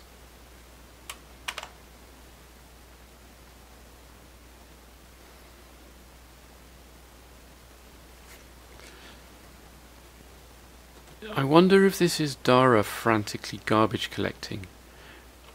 Okay.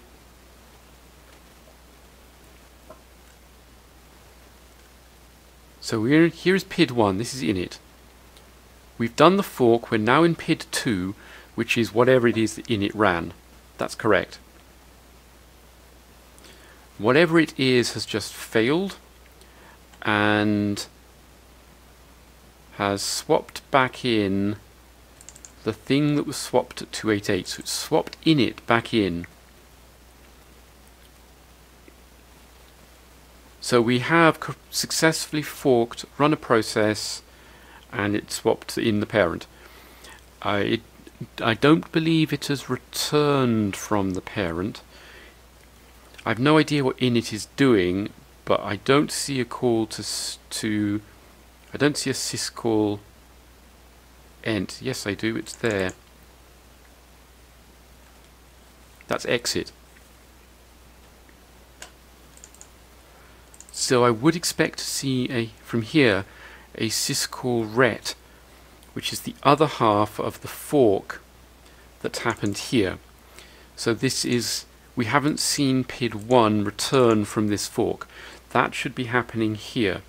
So this makes me think that, given that the swap in worked,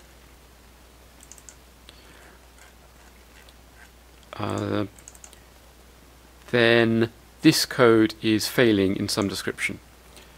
We haven't exercised this yet.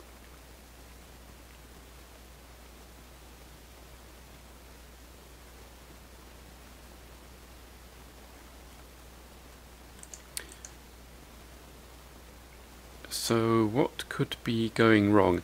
We are the new process. The swap in has succeeded. We reload A2, which is the P tab of the new process, which in this case is the parent. We make it runnable. We restore the stack pointer.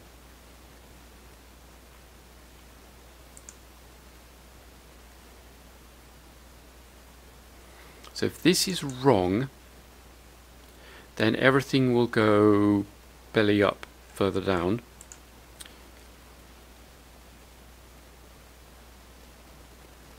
This is the parent, which means that the thing we're loading here is the thing that got saved here. So it's a 8-slot stack frame with this stuff on it. So 8 slots, stuff. We haven't seen an exception.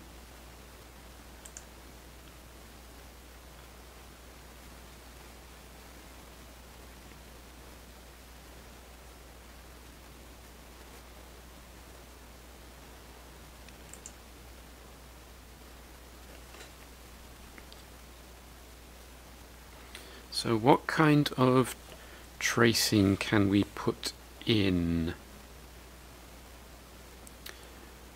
We can write out bytes to the... Yeah, let's do a movi A265 call 0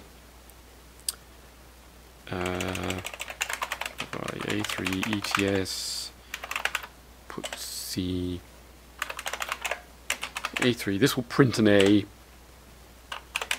and spin. And while we are at it,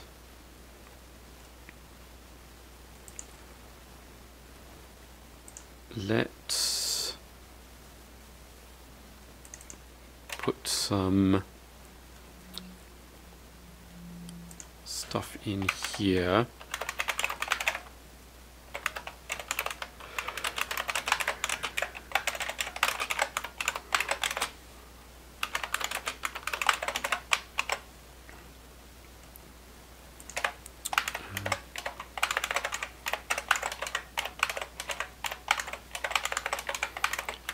Printf dara write LPA dara read,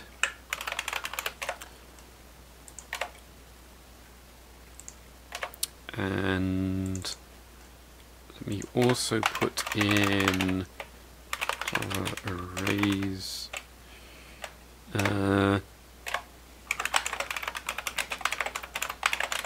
So this is actually going to return, is going to display physical blocks, whereas the other tracing is going to show logical sectors. Oops.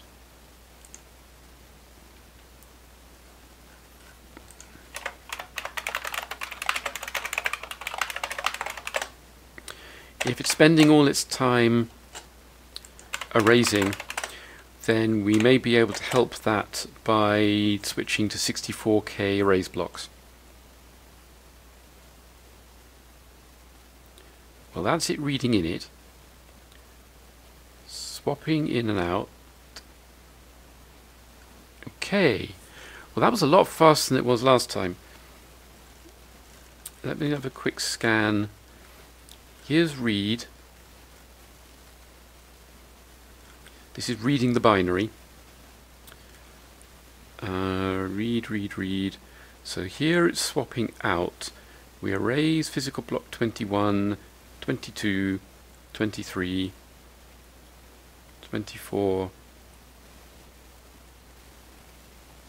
Honestly, I think that's fine. Alright, so we have reached the end of... We've got our A, which means we've reached the end of this. So we should have returned to wherever do fork was called from. So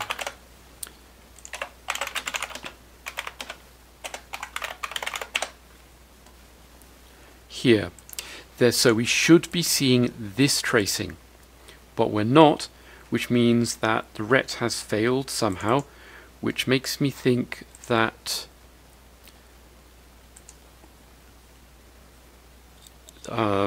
this stuff is going wrong. We have incorrectly restored the process, and the udata or stack data is all wrong.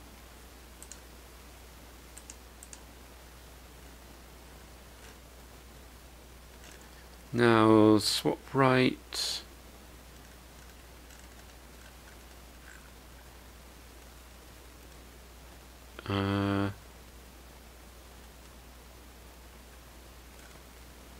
Oh, I've lost the swap in. The swap in tracing. Let's do that again then, shall we?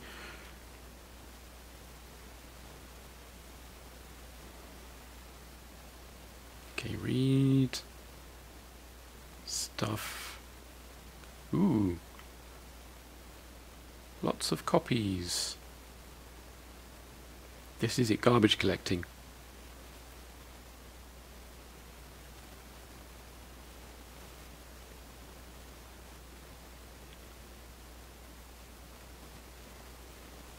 Okay, so this is what I wanted to see.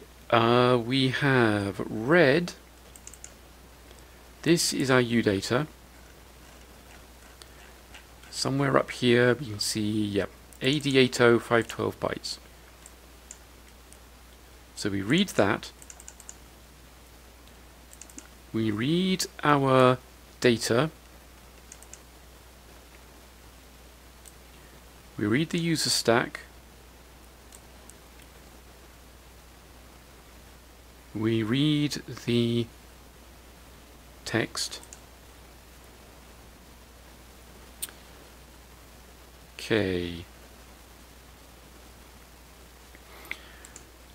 So I want to verify that the udata here is valid. But I don't want to put tracing here because that would be hard. So let's put it here in swap in.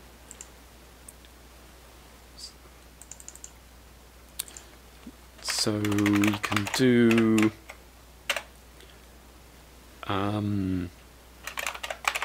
it equals, this should udata dot up pointer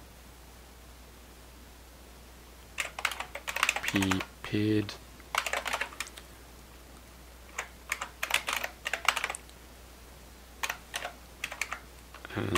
udata.usp. What else would be sensible? I think that's probably all we need.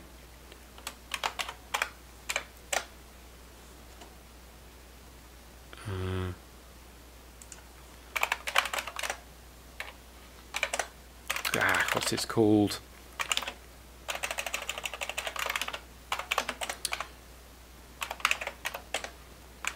ptab.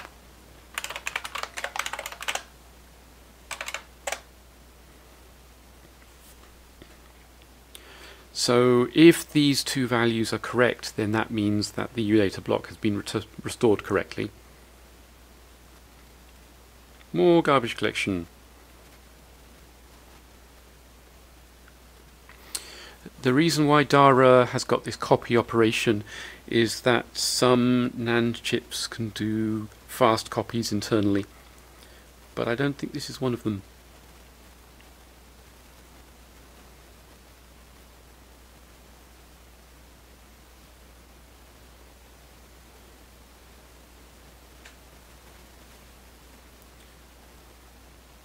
Yeah, I think I need to shrink the file system because there aren't enough free blocks for Dara to do a good job. Certainly seems to be spending a lot of time doing garbage collection.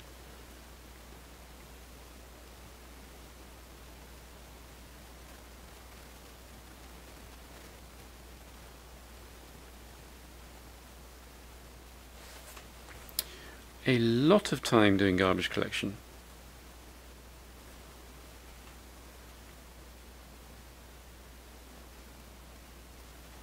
Yeah, I've run out of things to say, just waiting for this to finish. Whatever it's doing. It seems to be shuffling nearly all the flash around, which is odd.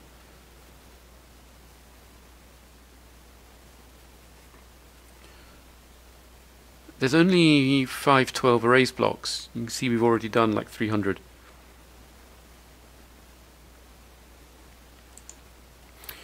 Well, if the numbers that we should eventually get look right, then the problem will be something in this code, in that the values that we are restoring are all wrong.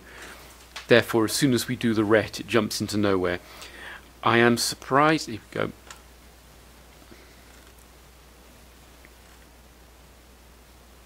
Weird.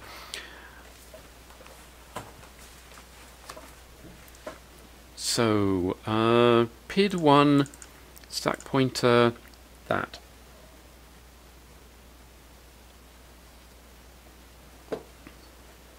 That's the wrong stack pointer. That's the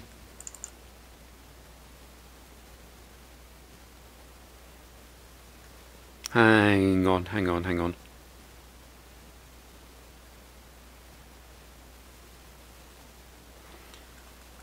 That's the user stack pointer. That's a very round number.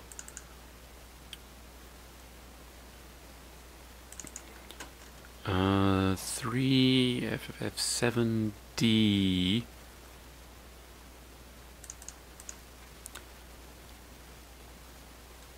That is indeed a user address, but that's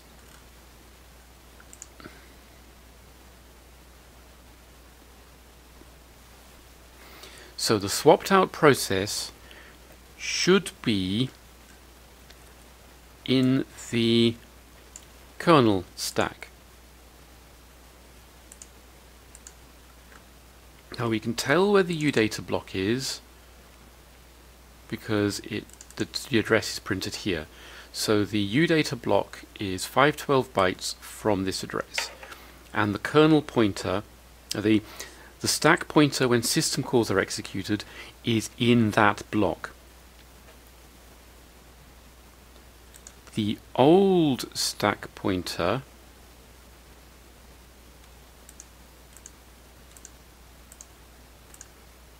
is stored in the exception frame, which is on the user stack. So when our do fork happens, the stack pointer that we're saving here into the UData structure is a kernel stack pointer and should be pointing above this address. This is below. No, wait.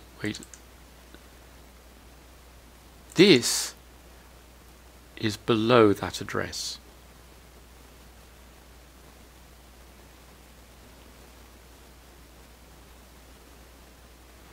The PID is right, but this is not.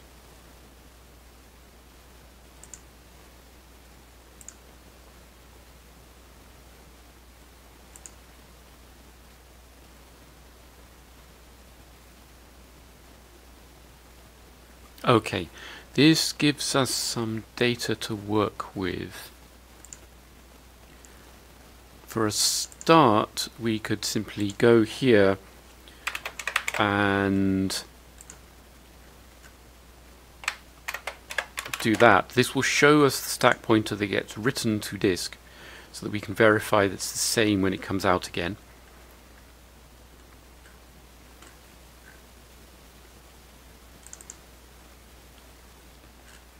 So we know that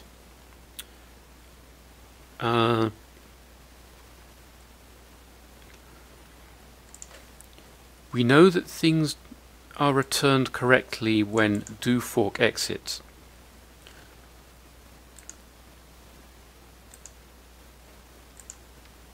And we're not changing the stack pointer here at all.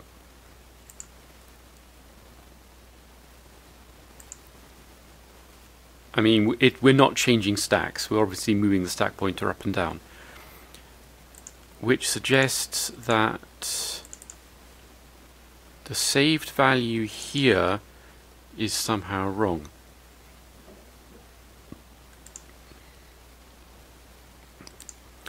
But we are actually saving the current stack pointer onto the udata block. So, and then we're calling swap out. So unless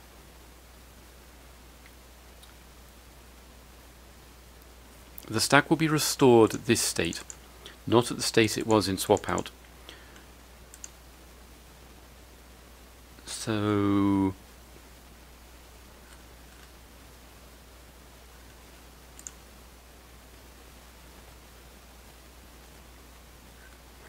okay, let's give this a go and just see what it does. Hopefully you shouldn't need to wait that long. So there's init. Okay, it's now swapping out. Oh, we have to wait for that to finish. Oh, another garbage collection.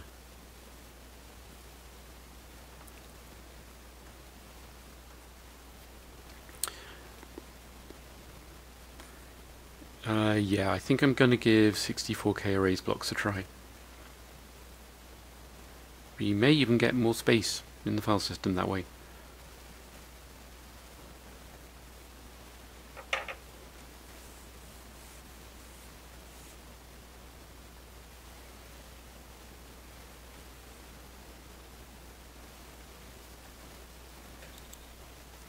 And I'm also going to try shrinking the file system because this is clearly not right.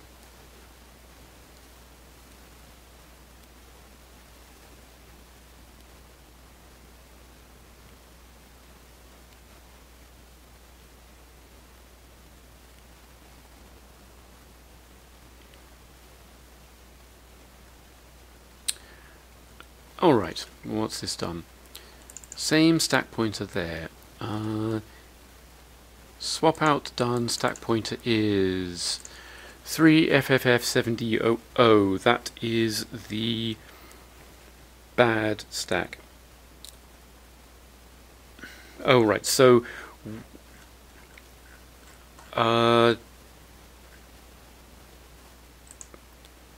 do fork is somehow inside swap out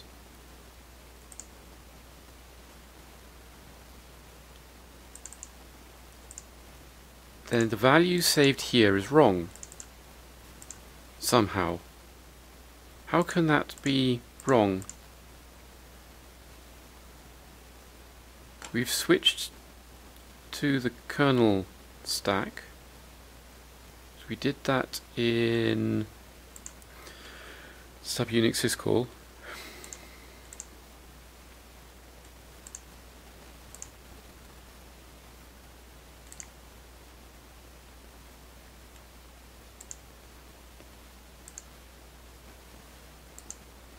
Wait a minute, what on earth? How? This can't be right. We allocate a stack frame. We save the stack pointer onto the...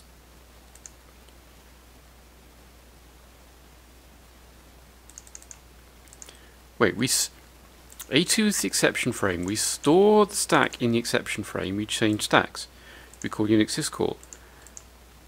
A2 does not contain the exception frame anymore. That's complete nonsense.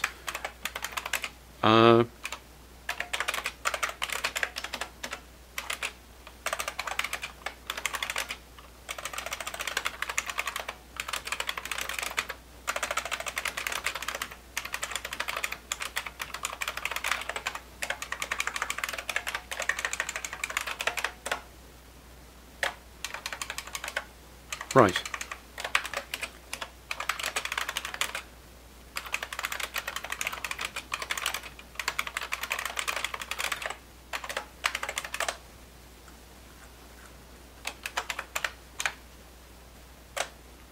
I'm not sure how we ever actually managed to make a system call.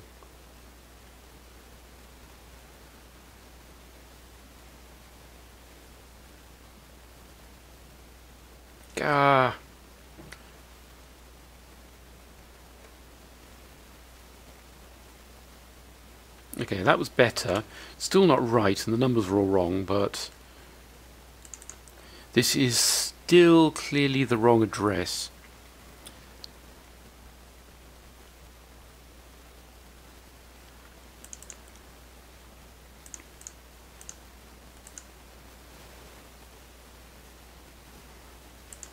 So if I go up here to, here we are, syscall ent32. This is our fork.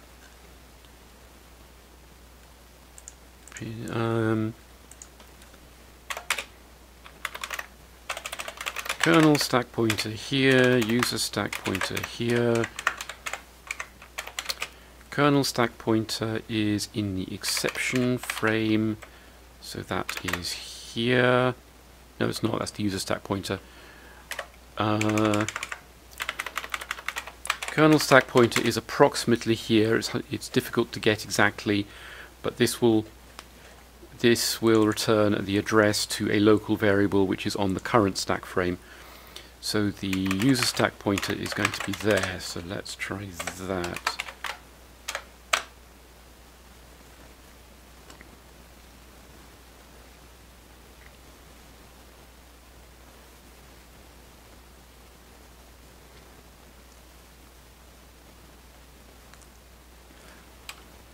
And honestly, if I pause that and scroll up,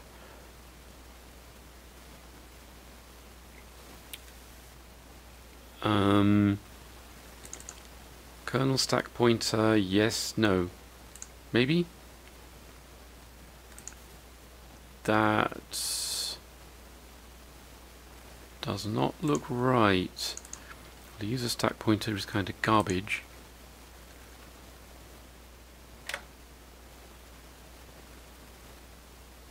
That value has changed.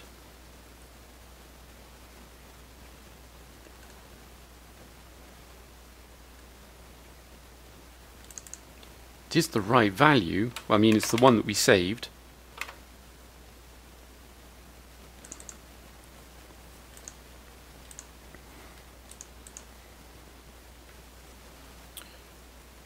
So, okay, 12.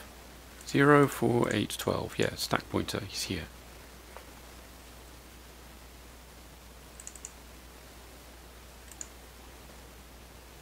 And then we call Unix syscall with this in A2. So Unix syscall gets the stack frame in, well, A2.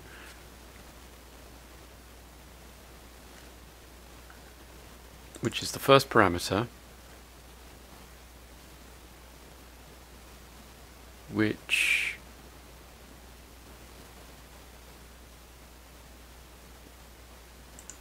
wait a minute.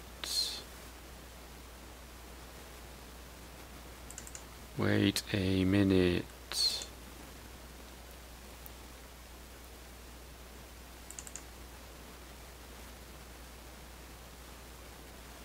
Syscall handler CB. That stub is never being called. This is always being executed on the user stack, which means that whenever we do a swap in or an exec, we're going to be erasing the stack we're currently executing from, which is very bad. Syscall handler trampoline. Syscall handler CB. This doesn't want to be static anymore.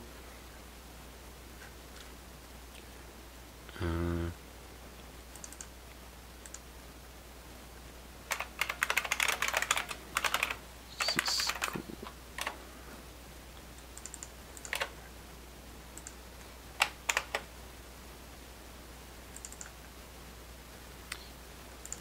Let's not put that there, so let's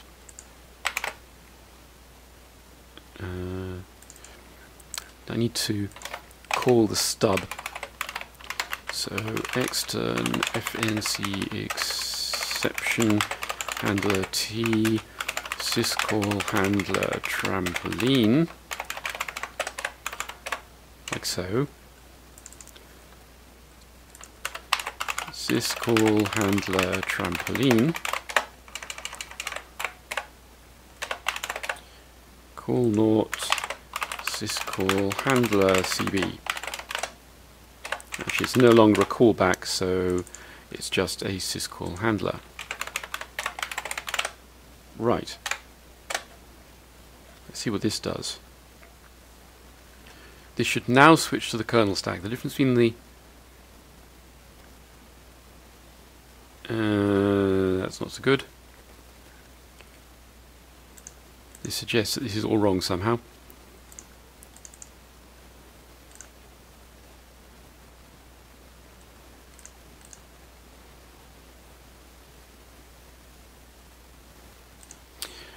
And of course putting this in A15 is wrong, because that's not going to...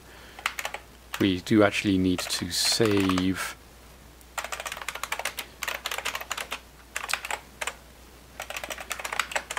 A15. So let's just save A2 into slot 0. Store the stack pointer into the exception frame.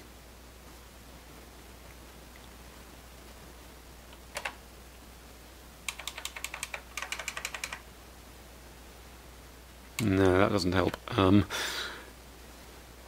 We have to do that here, so that here we can load A2 back out of the frame and then load the stack pointer from it, which allows us to ret, but we're doing a call, so we also have to save A0. Here we also have to load it from the stack frame. Ooh, that's, hopefully it'll maybe work now.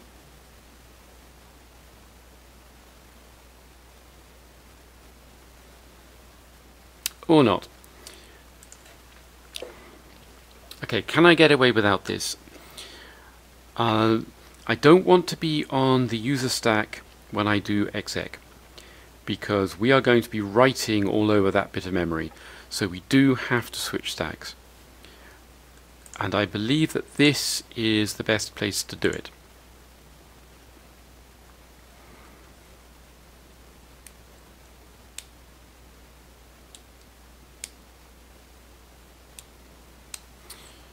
course, it's not working.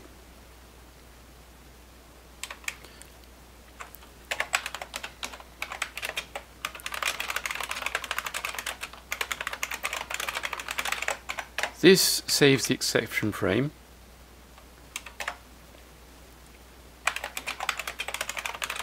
Switch to the kernel stack.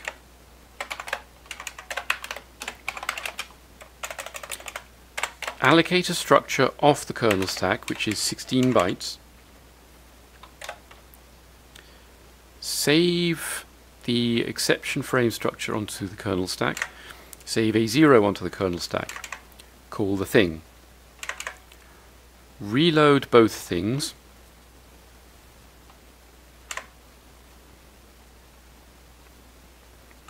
Change stacks back to the user stack.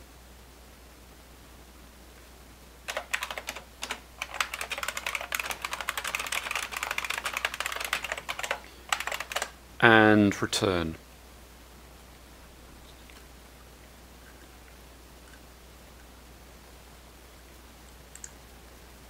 Well, let's see if we get here.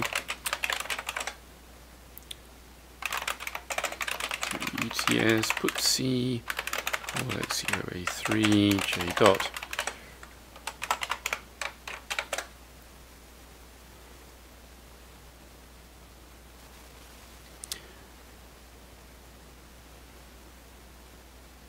Okay, we haven't got there.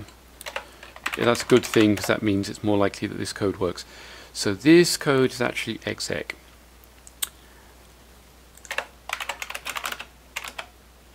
Which is this. Now, there is no debug tracing, so we're just going to have to add some.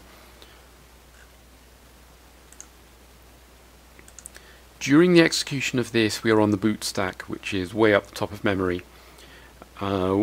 At some point I would like to reclaim that because we only use it on startup and it's never touched again. And there's enough space there to put a number of file system buffers that would make a lot of things better. But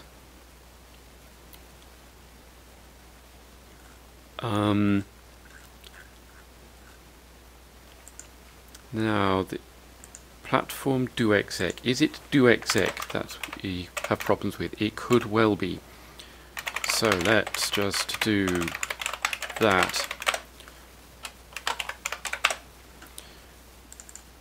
And this is in low level do exec, yeah. Right, we've just called do exec. We bypass the whole system call return stuff and just jump straight into the new code.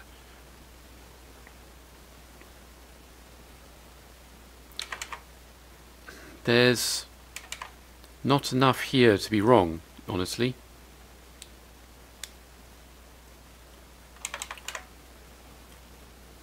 So that suggests that what's happening is that it's calling this code and then this is crashing. So let's put this here and see what this does. So if we're calling user code and then the user code is trying to make a system call and then this is going wrong somehow, then hopefully this will show what's happening. Aha! Something new.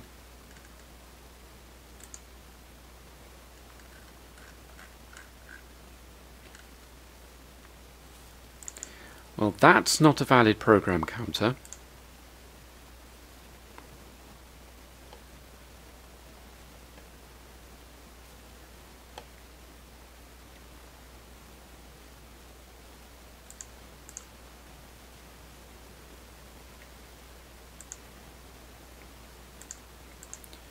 This looks fine. Call X is the indirect call instruction. So we load the address of the putc ROM function. We call it. We're not doing anything stupid like loading this. I'd love to be able to load from a memory in one instruction. from a constant address.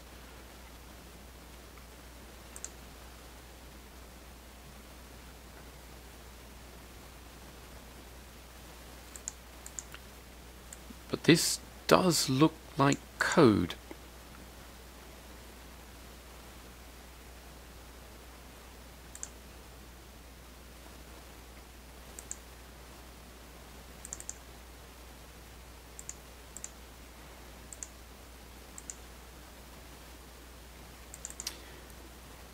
Has it dereferenced this? I think it might have. Okay, so this is our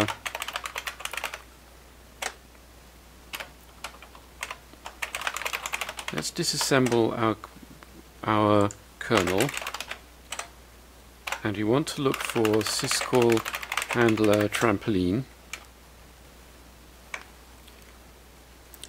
and the address is little endians. Let's go right to left. 4C 1231D8. Okay, it's dereferenced this. It's treated this as a pointer and dereferenced it.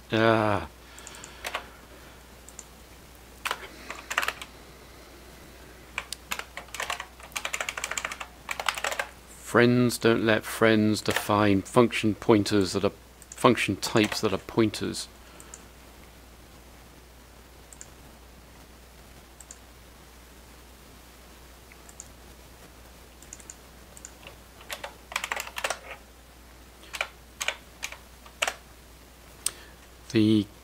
Oh, hang on, no, I need to clean.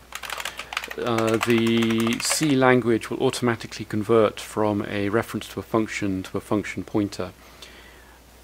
And it will do this well enough that most of the time you don't notice whether you're using one or the other, except the times when you do. And this was one of the ones where you do. Okay, declared as function, returning a function. That's because it will return the old function pointer, which you don't care about, so let's just do that. In fact, we could put this as one of those, and that would be better, but it makes no difference. So what's this going to do? Right, it's called the right thing. So let's take this out and run it again and see what happens.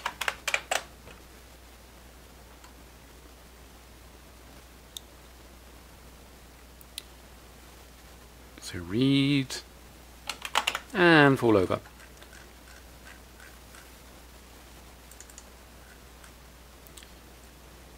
So we've called doexec. We are in the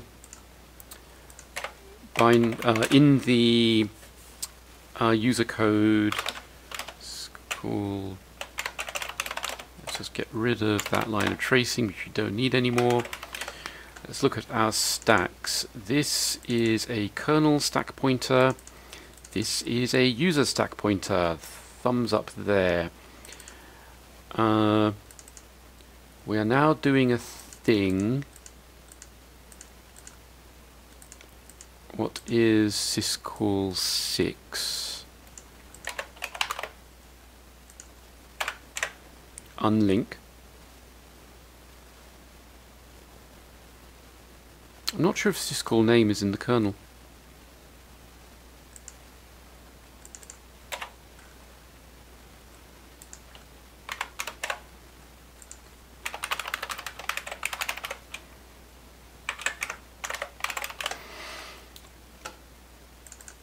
We are at this address.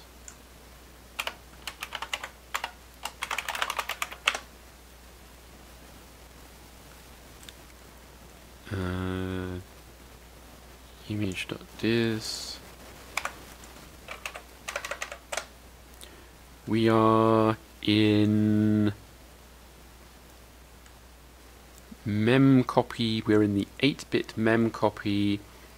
What is our virtual address? 9. Okay, I thought that was going to be code data again. Anyway, let's. Okay, syscall name is not defined.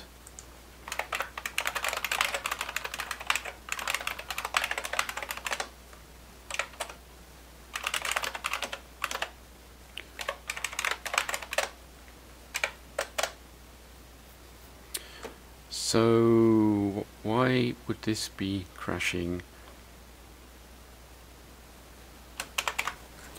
Okay, anyway, nothing's actually changed, we just now have better error messages. So we've gone into unlink, we're doing a couple of sector reads, and then it's dying.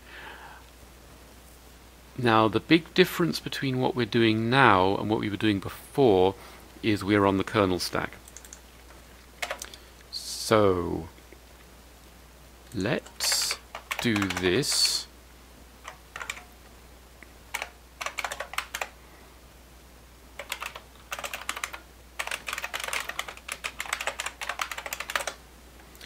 And see what happens. Now we're not changing stacks.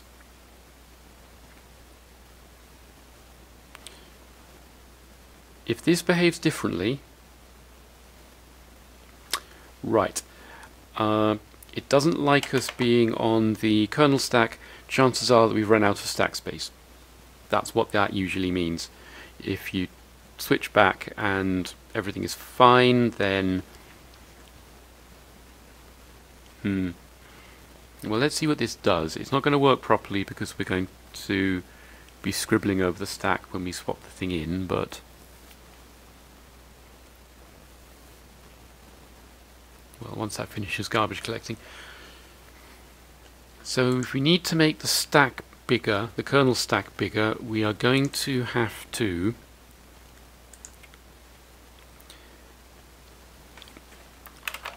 double this, double this. Okay, yep, that's failed. The swap size is now 32.5K. It's 31.5 plus now 1 for the, because this has increased to a kilobyte.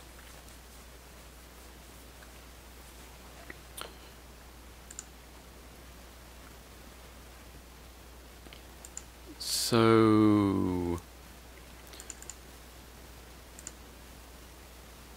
where is swap size used? I don't know whether I can use a 0.5 there. I don't think I can. No, I can't.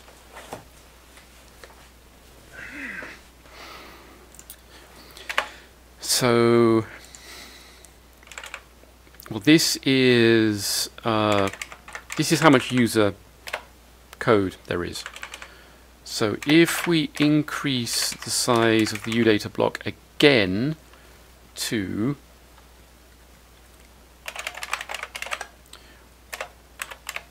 1.5K, it's now 3 blocks long. This is now 1.5, and this is a round number again.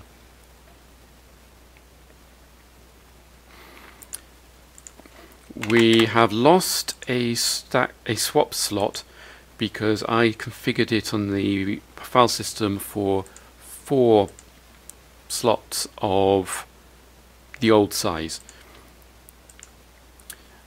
So now there's only room for 3. I'll have to reconfigure it, but I'm going to have to do that again at some point anyway. So let's put these back, switch back to the kernel stack.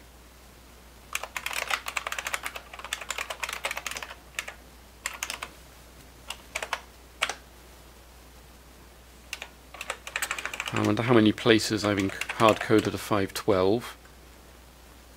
Oh, that needs to be different.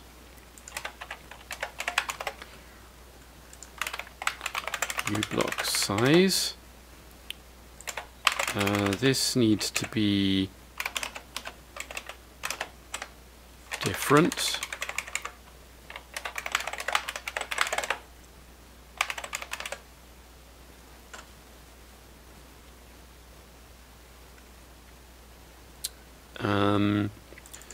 How many places in Swapper did I assume the size of the UData?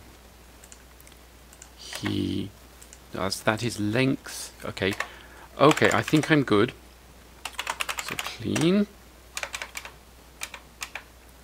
and build and write, and it all goes horribly wrong because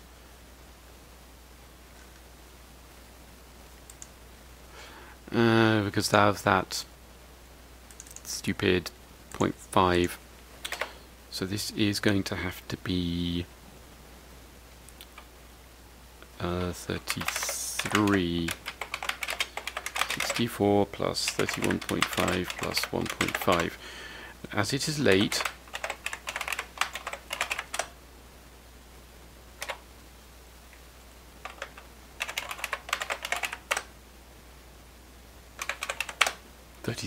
yep.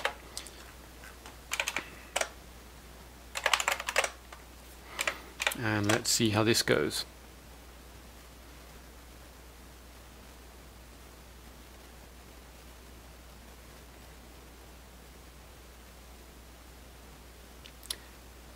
Okay, that is better.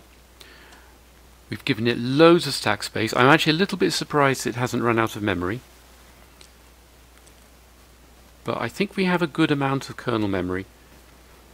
Wait for that stupid garbage collection. I don't know how much we have left, actually.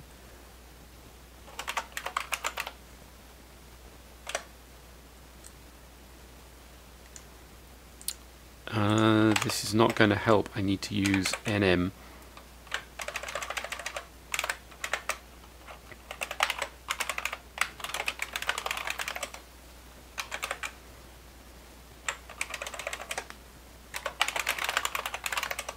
So, okay, here is our user code. Our kernel memory starts here. So here are all our kernel variables. Somewhere there will be udata.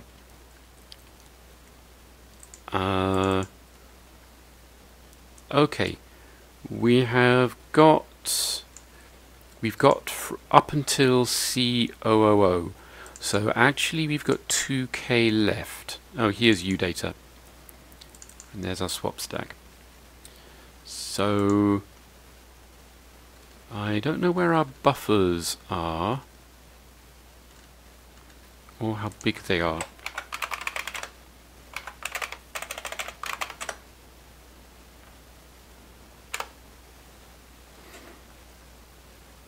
Yeah, these are the two 512-byte buffers used by Dara. Buff pool, here we go. It's a decent size,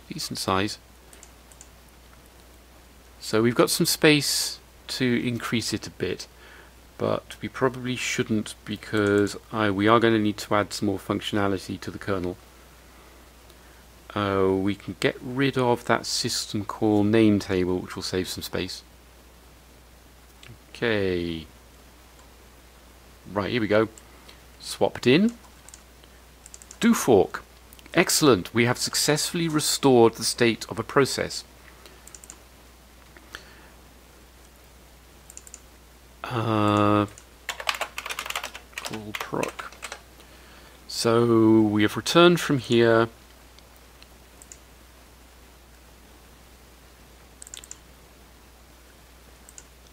And we should have seen a syscall ret, but we haven't. So something else is wrong. That's not good. Why is that there? That is a very not good number.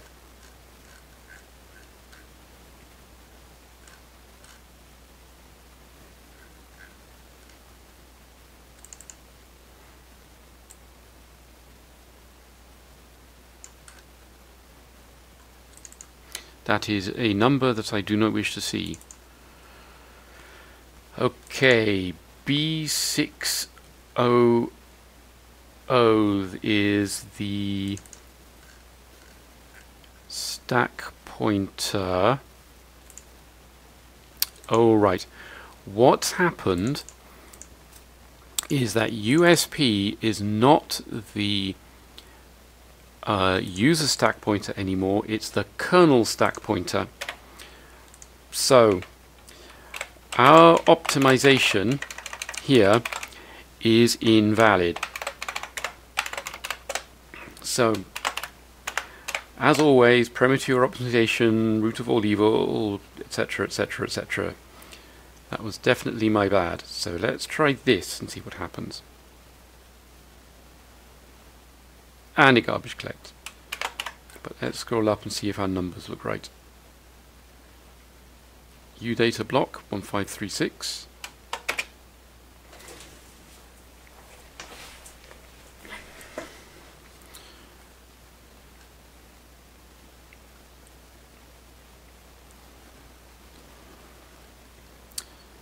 And we're erasing lots of blocks.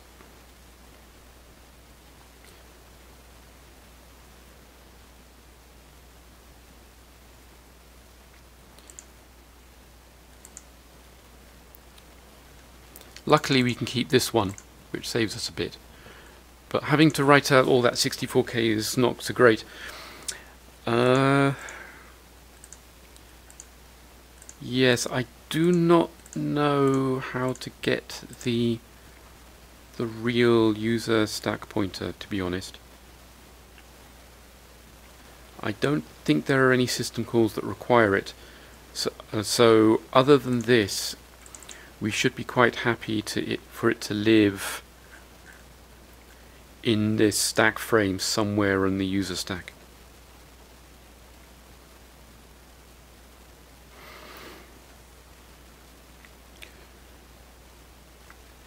I don't know how user processors are supposed to allocate stack. I think, let's take a look at one of these other, well, that's garbage collecting. So there is a field in the header which is the stack hint.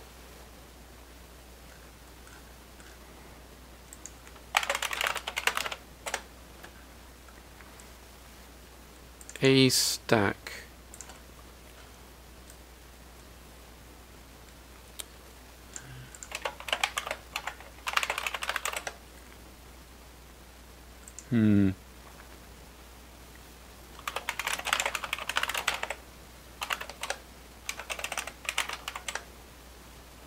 which is apparently not used by anybody. Alright, let's take a look at the 32-bit version.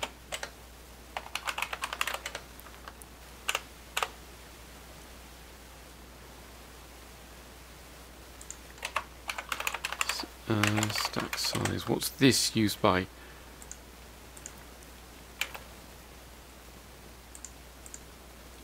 It allocates a... Right.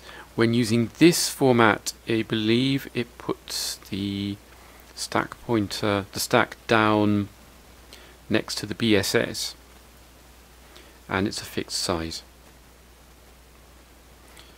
We could do that. That would allow us to save the user space in one chunk. It would mean that we wouldn't be able to increase the stack if a user process needed it. But I don't think there's a way to do that anyway.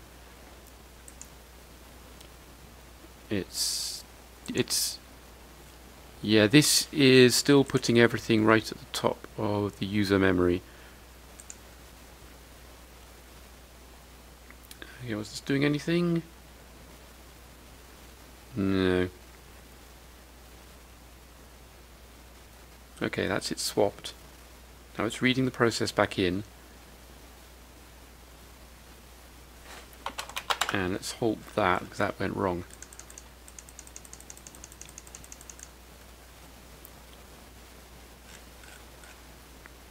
Okay. User area. 64K of data, which takes a while. 8K of code.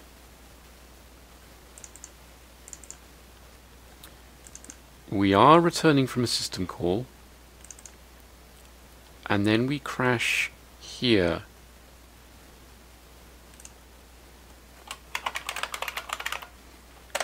So what's this? Not this. 402126 FC.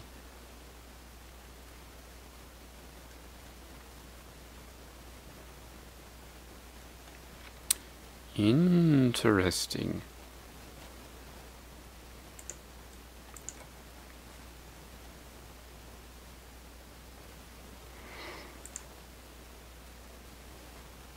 So that's trying to write registers to the exception frame.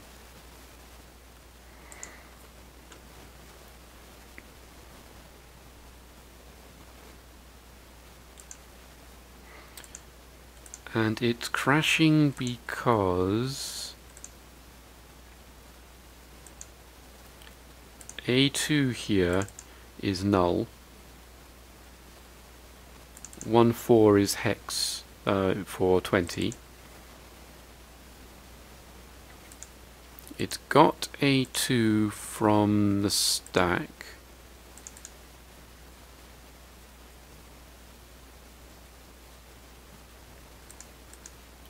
This suggests that we have somehow corrupted the kernel stack on exit, and as a result it's failed to reload the exception handler, the exception frame properly. The exception frame lives in user code, but this stack frame it's been loading it from is in kernel space, kernel stack area. So let's take a look at this. We're restoring the stack B610. We've saved the stack B610, so it is at least the right stack.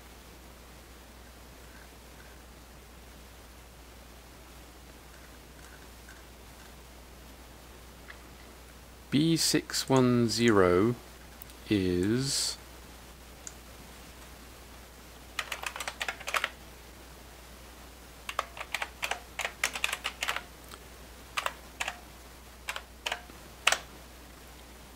within the bounds of the kernel stack block.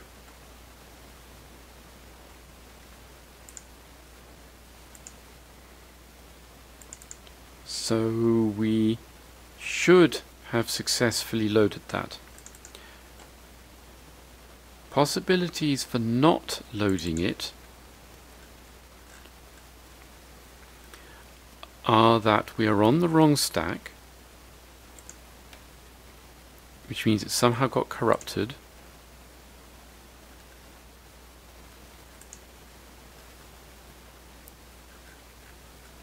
We'll switch in swap stack plus swap stack size. Save onto the stack. We don't need to do that.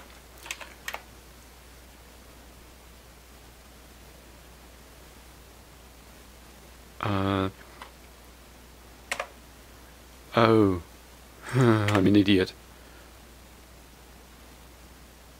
Let's switch stacks. Then let's save the stack frame onto the stack frame. Right.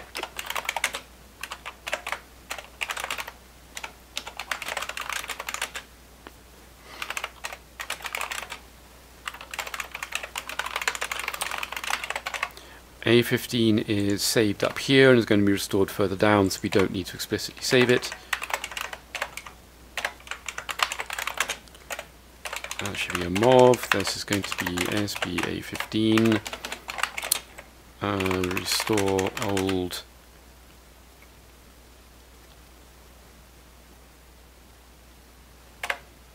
Nope.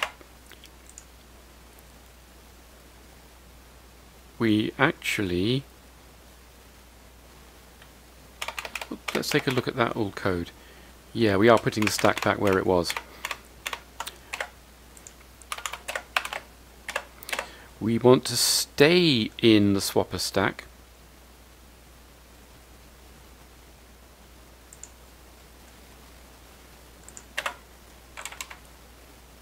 In fact,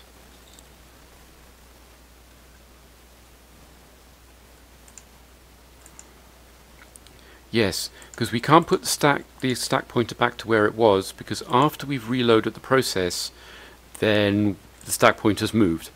So we stay in the swapper stack until we get to here. Now, in the case when it's not swapped, then the stack pointer won't change, because we're still in the same process. I don't actually know when that happens. Okay, so that ought to be better. However, let's take another look at the swapper. I think we're going to have to say, to make this feasible at all, is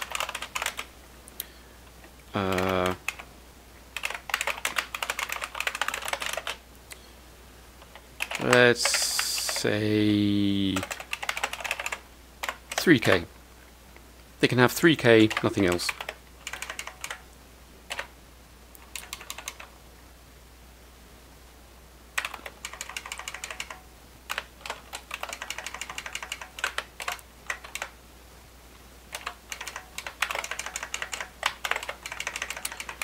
So this is going to be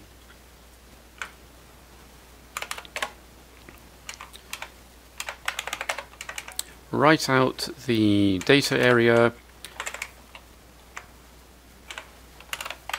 so data len minus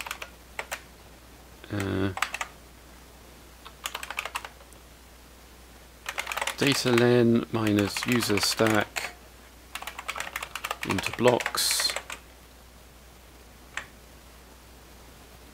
utop. The address is actually going to be database plus user stack, and the length is going to be user stack.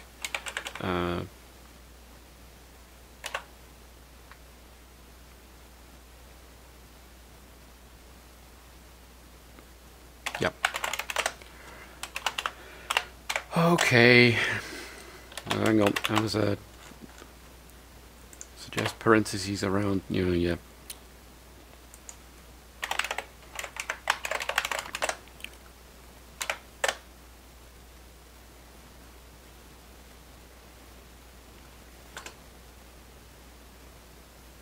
So read in it.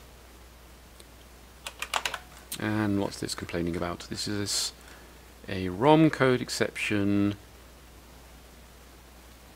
Because that's just rubbish.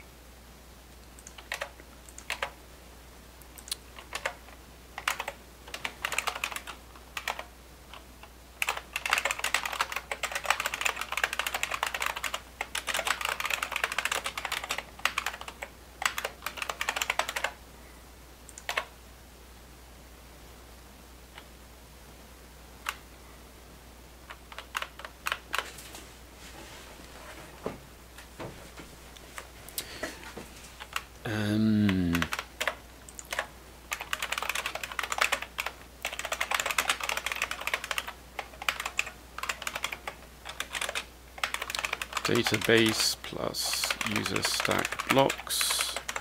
No, user stack. So for this we want to write out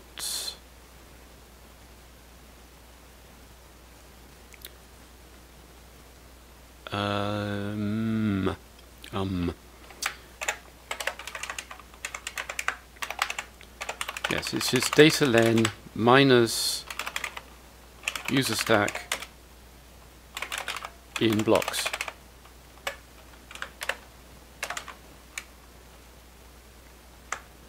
Database plus user stack.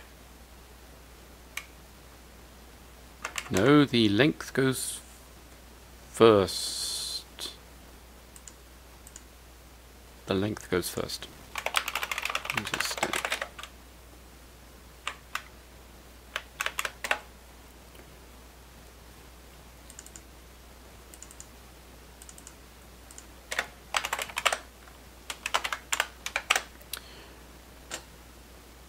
Come on, I want this to work.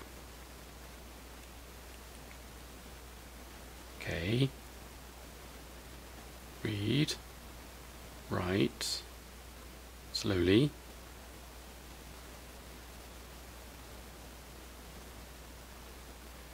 Read and crash.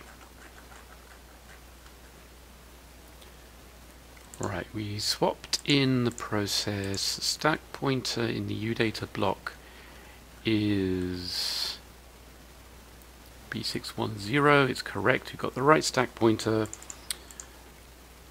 And we die at this address.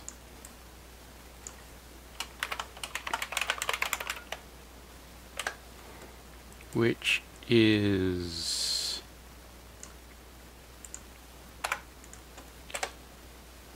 here. We've failed to make the new process runnable, which is this, because A2 is corrupted because we didn't save it across the call to swapper. Okay, so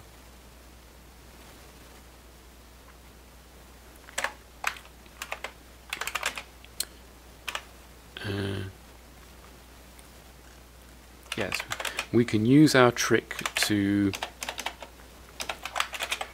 save A2 in poorly saved register. So this is now A15.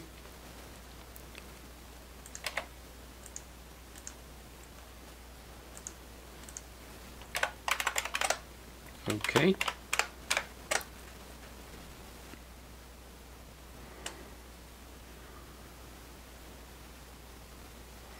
So swap out.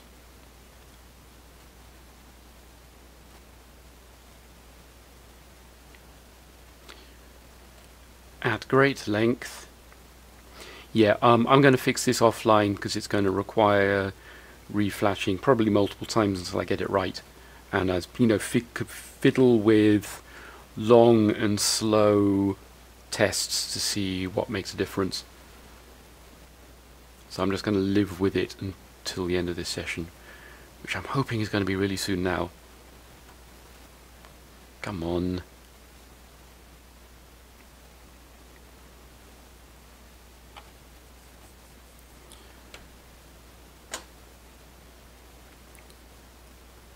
I really don't know what it's doing. I might file a bug report with Daro because I cannot think of any sensible reason why it needs to copy stuff like this. I mean, all it's going to do is use up erasers. It does claim that it uses... Here we go. That crashes. That's our usual double exception. I was a bit slow. Here we go. Dara does claim that it has perfect wear leveling, so that every no two erase blocks will have a wear differing from one. But if it's artificially trying to wear it, that's not really how it's supposed to work. Okay. We've returned from the system call. We've reached this call red, which is not the same thing. And we crash here.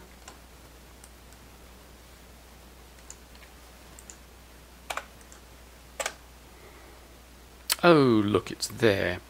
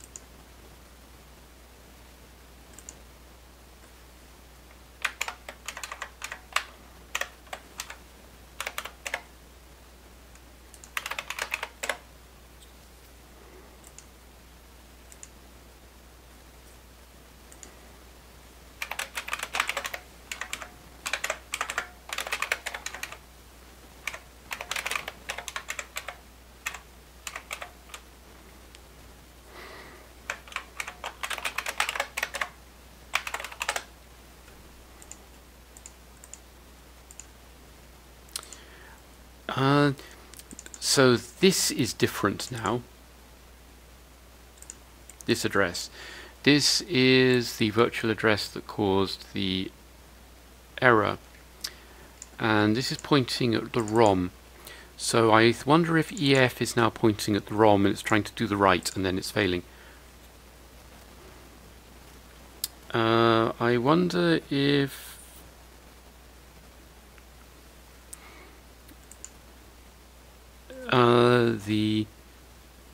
is it trying to cache the... Yeah, it's in a register.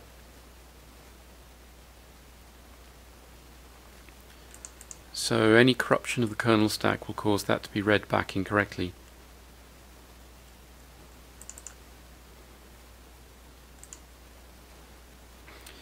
The actual place where that is going to be stored is going to be somewhere obscure in the chain of stack frames, because that register is actually going to be saved probably by the Unix syscall function, which this is calling here.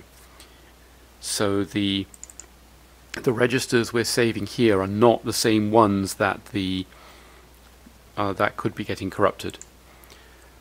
But if it was getting corrupted, then I doubt that it would have managed to make its way down the stack tree, stack chain, to get to here.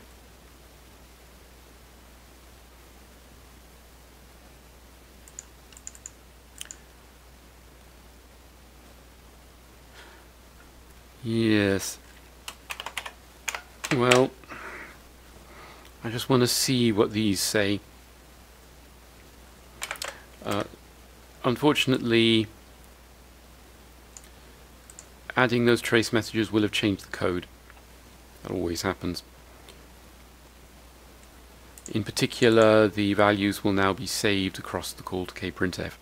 Actually, there was a call there before anyway, so that shouldn't make a difference. So here we call Unix syscall. This is where the call to kprintf happens.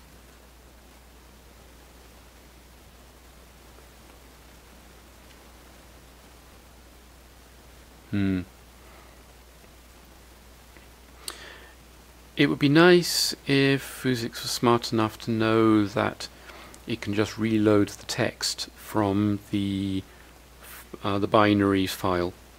It would have to keep the inode open for that. I don't naturally have enough knowledge of Fuzix's internals to know whether that would be particularly expensive.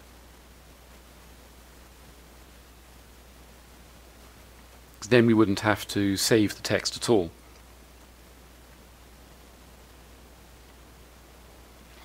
Weirdly, on 8-bit systems,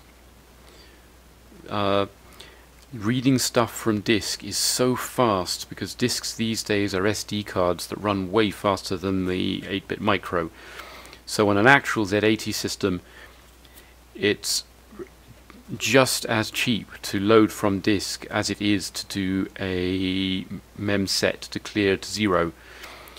So there's actually no advantage to saving part of the process.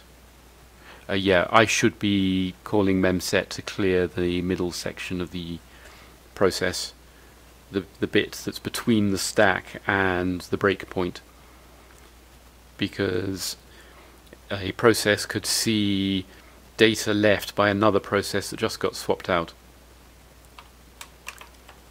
Okay. Come on. I mean, it's not as if this platform is even going to be slightly secure. Okay, and catch it. So what's this done? Oh, it's crashed somewhere else now. 27OF, that's here. Oh, of course it's going to crash there. I'm trying to dereference EF.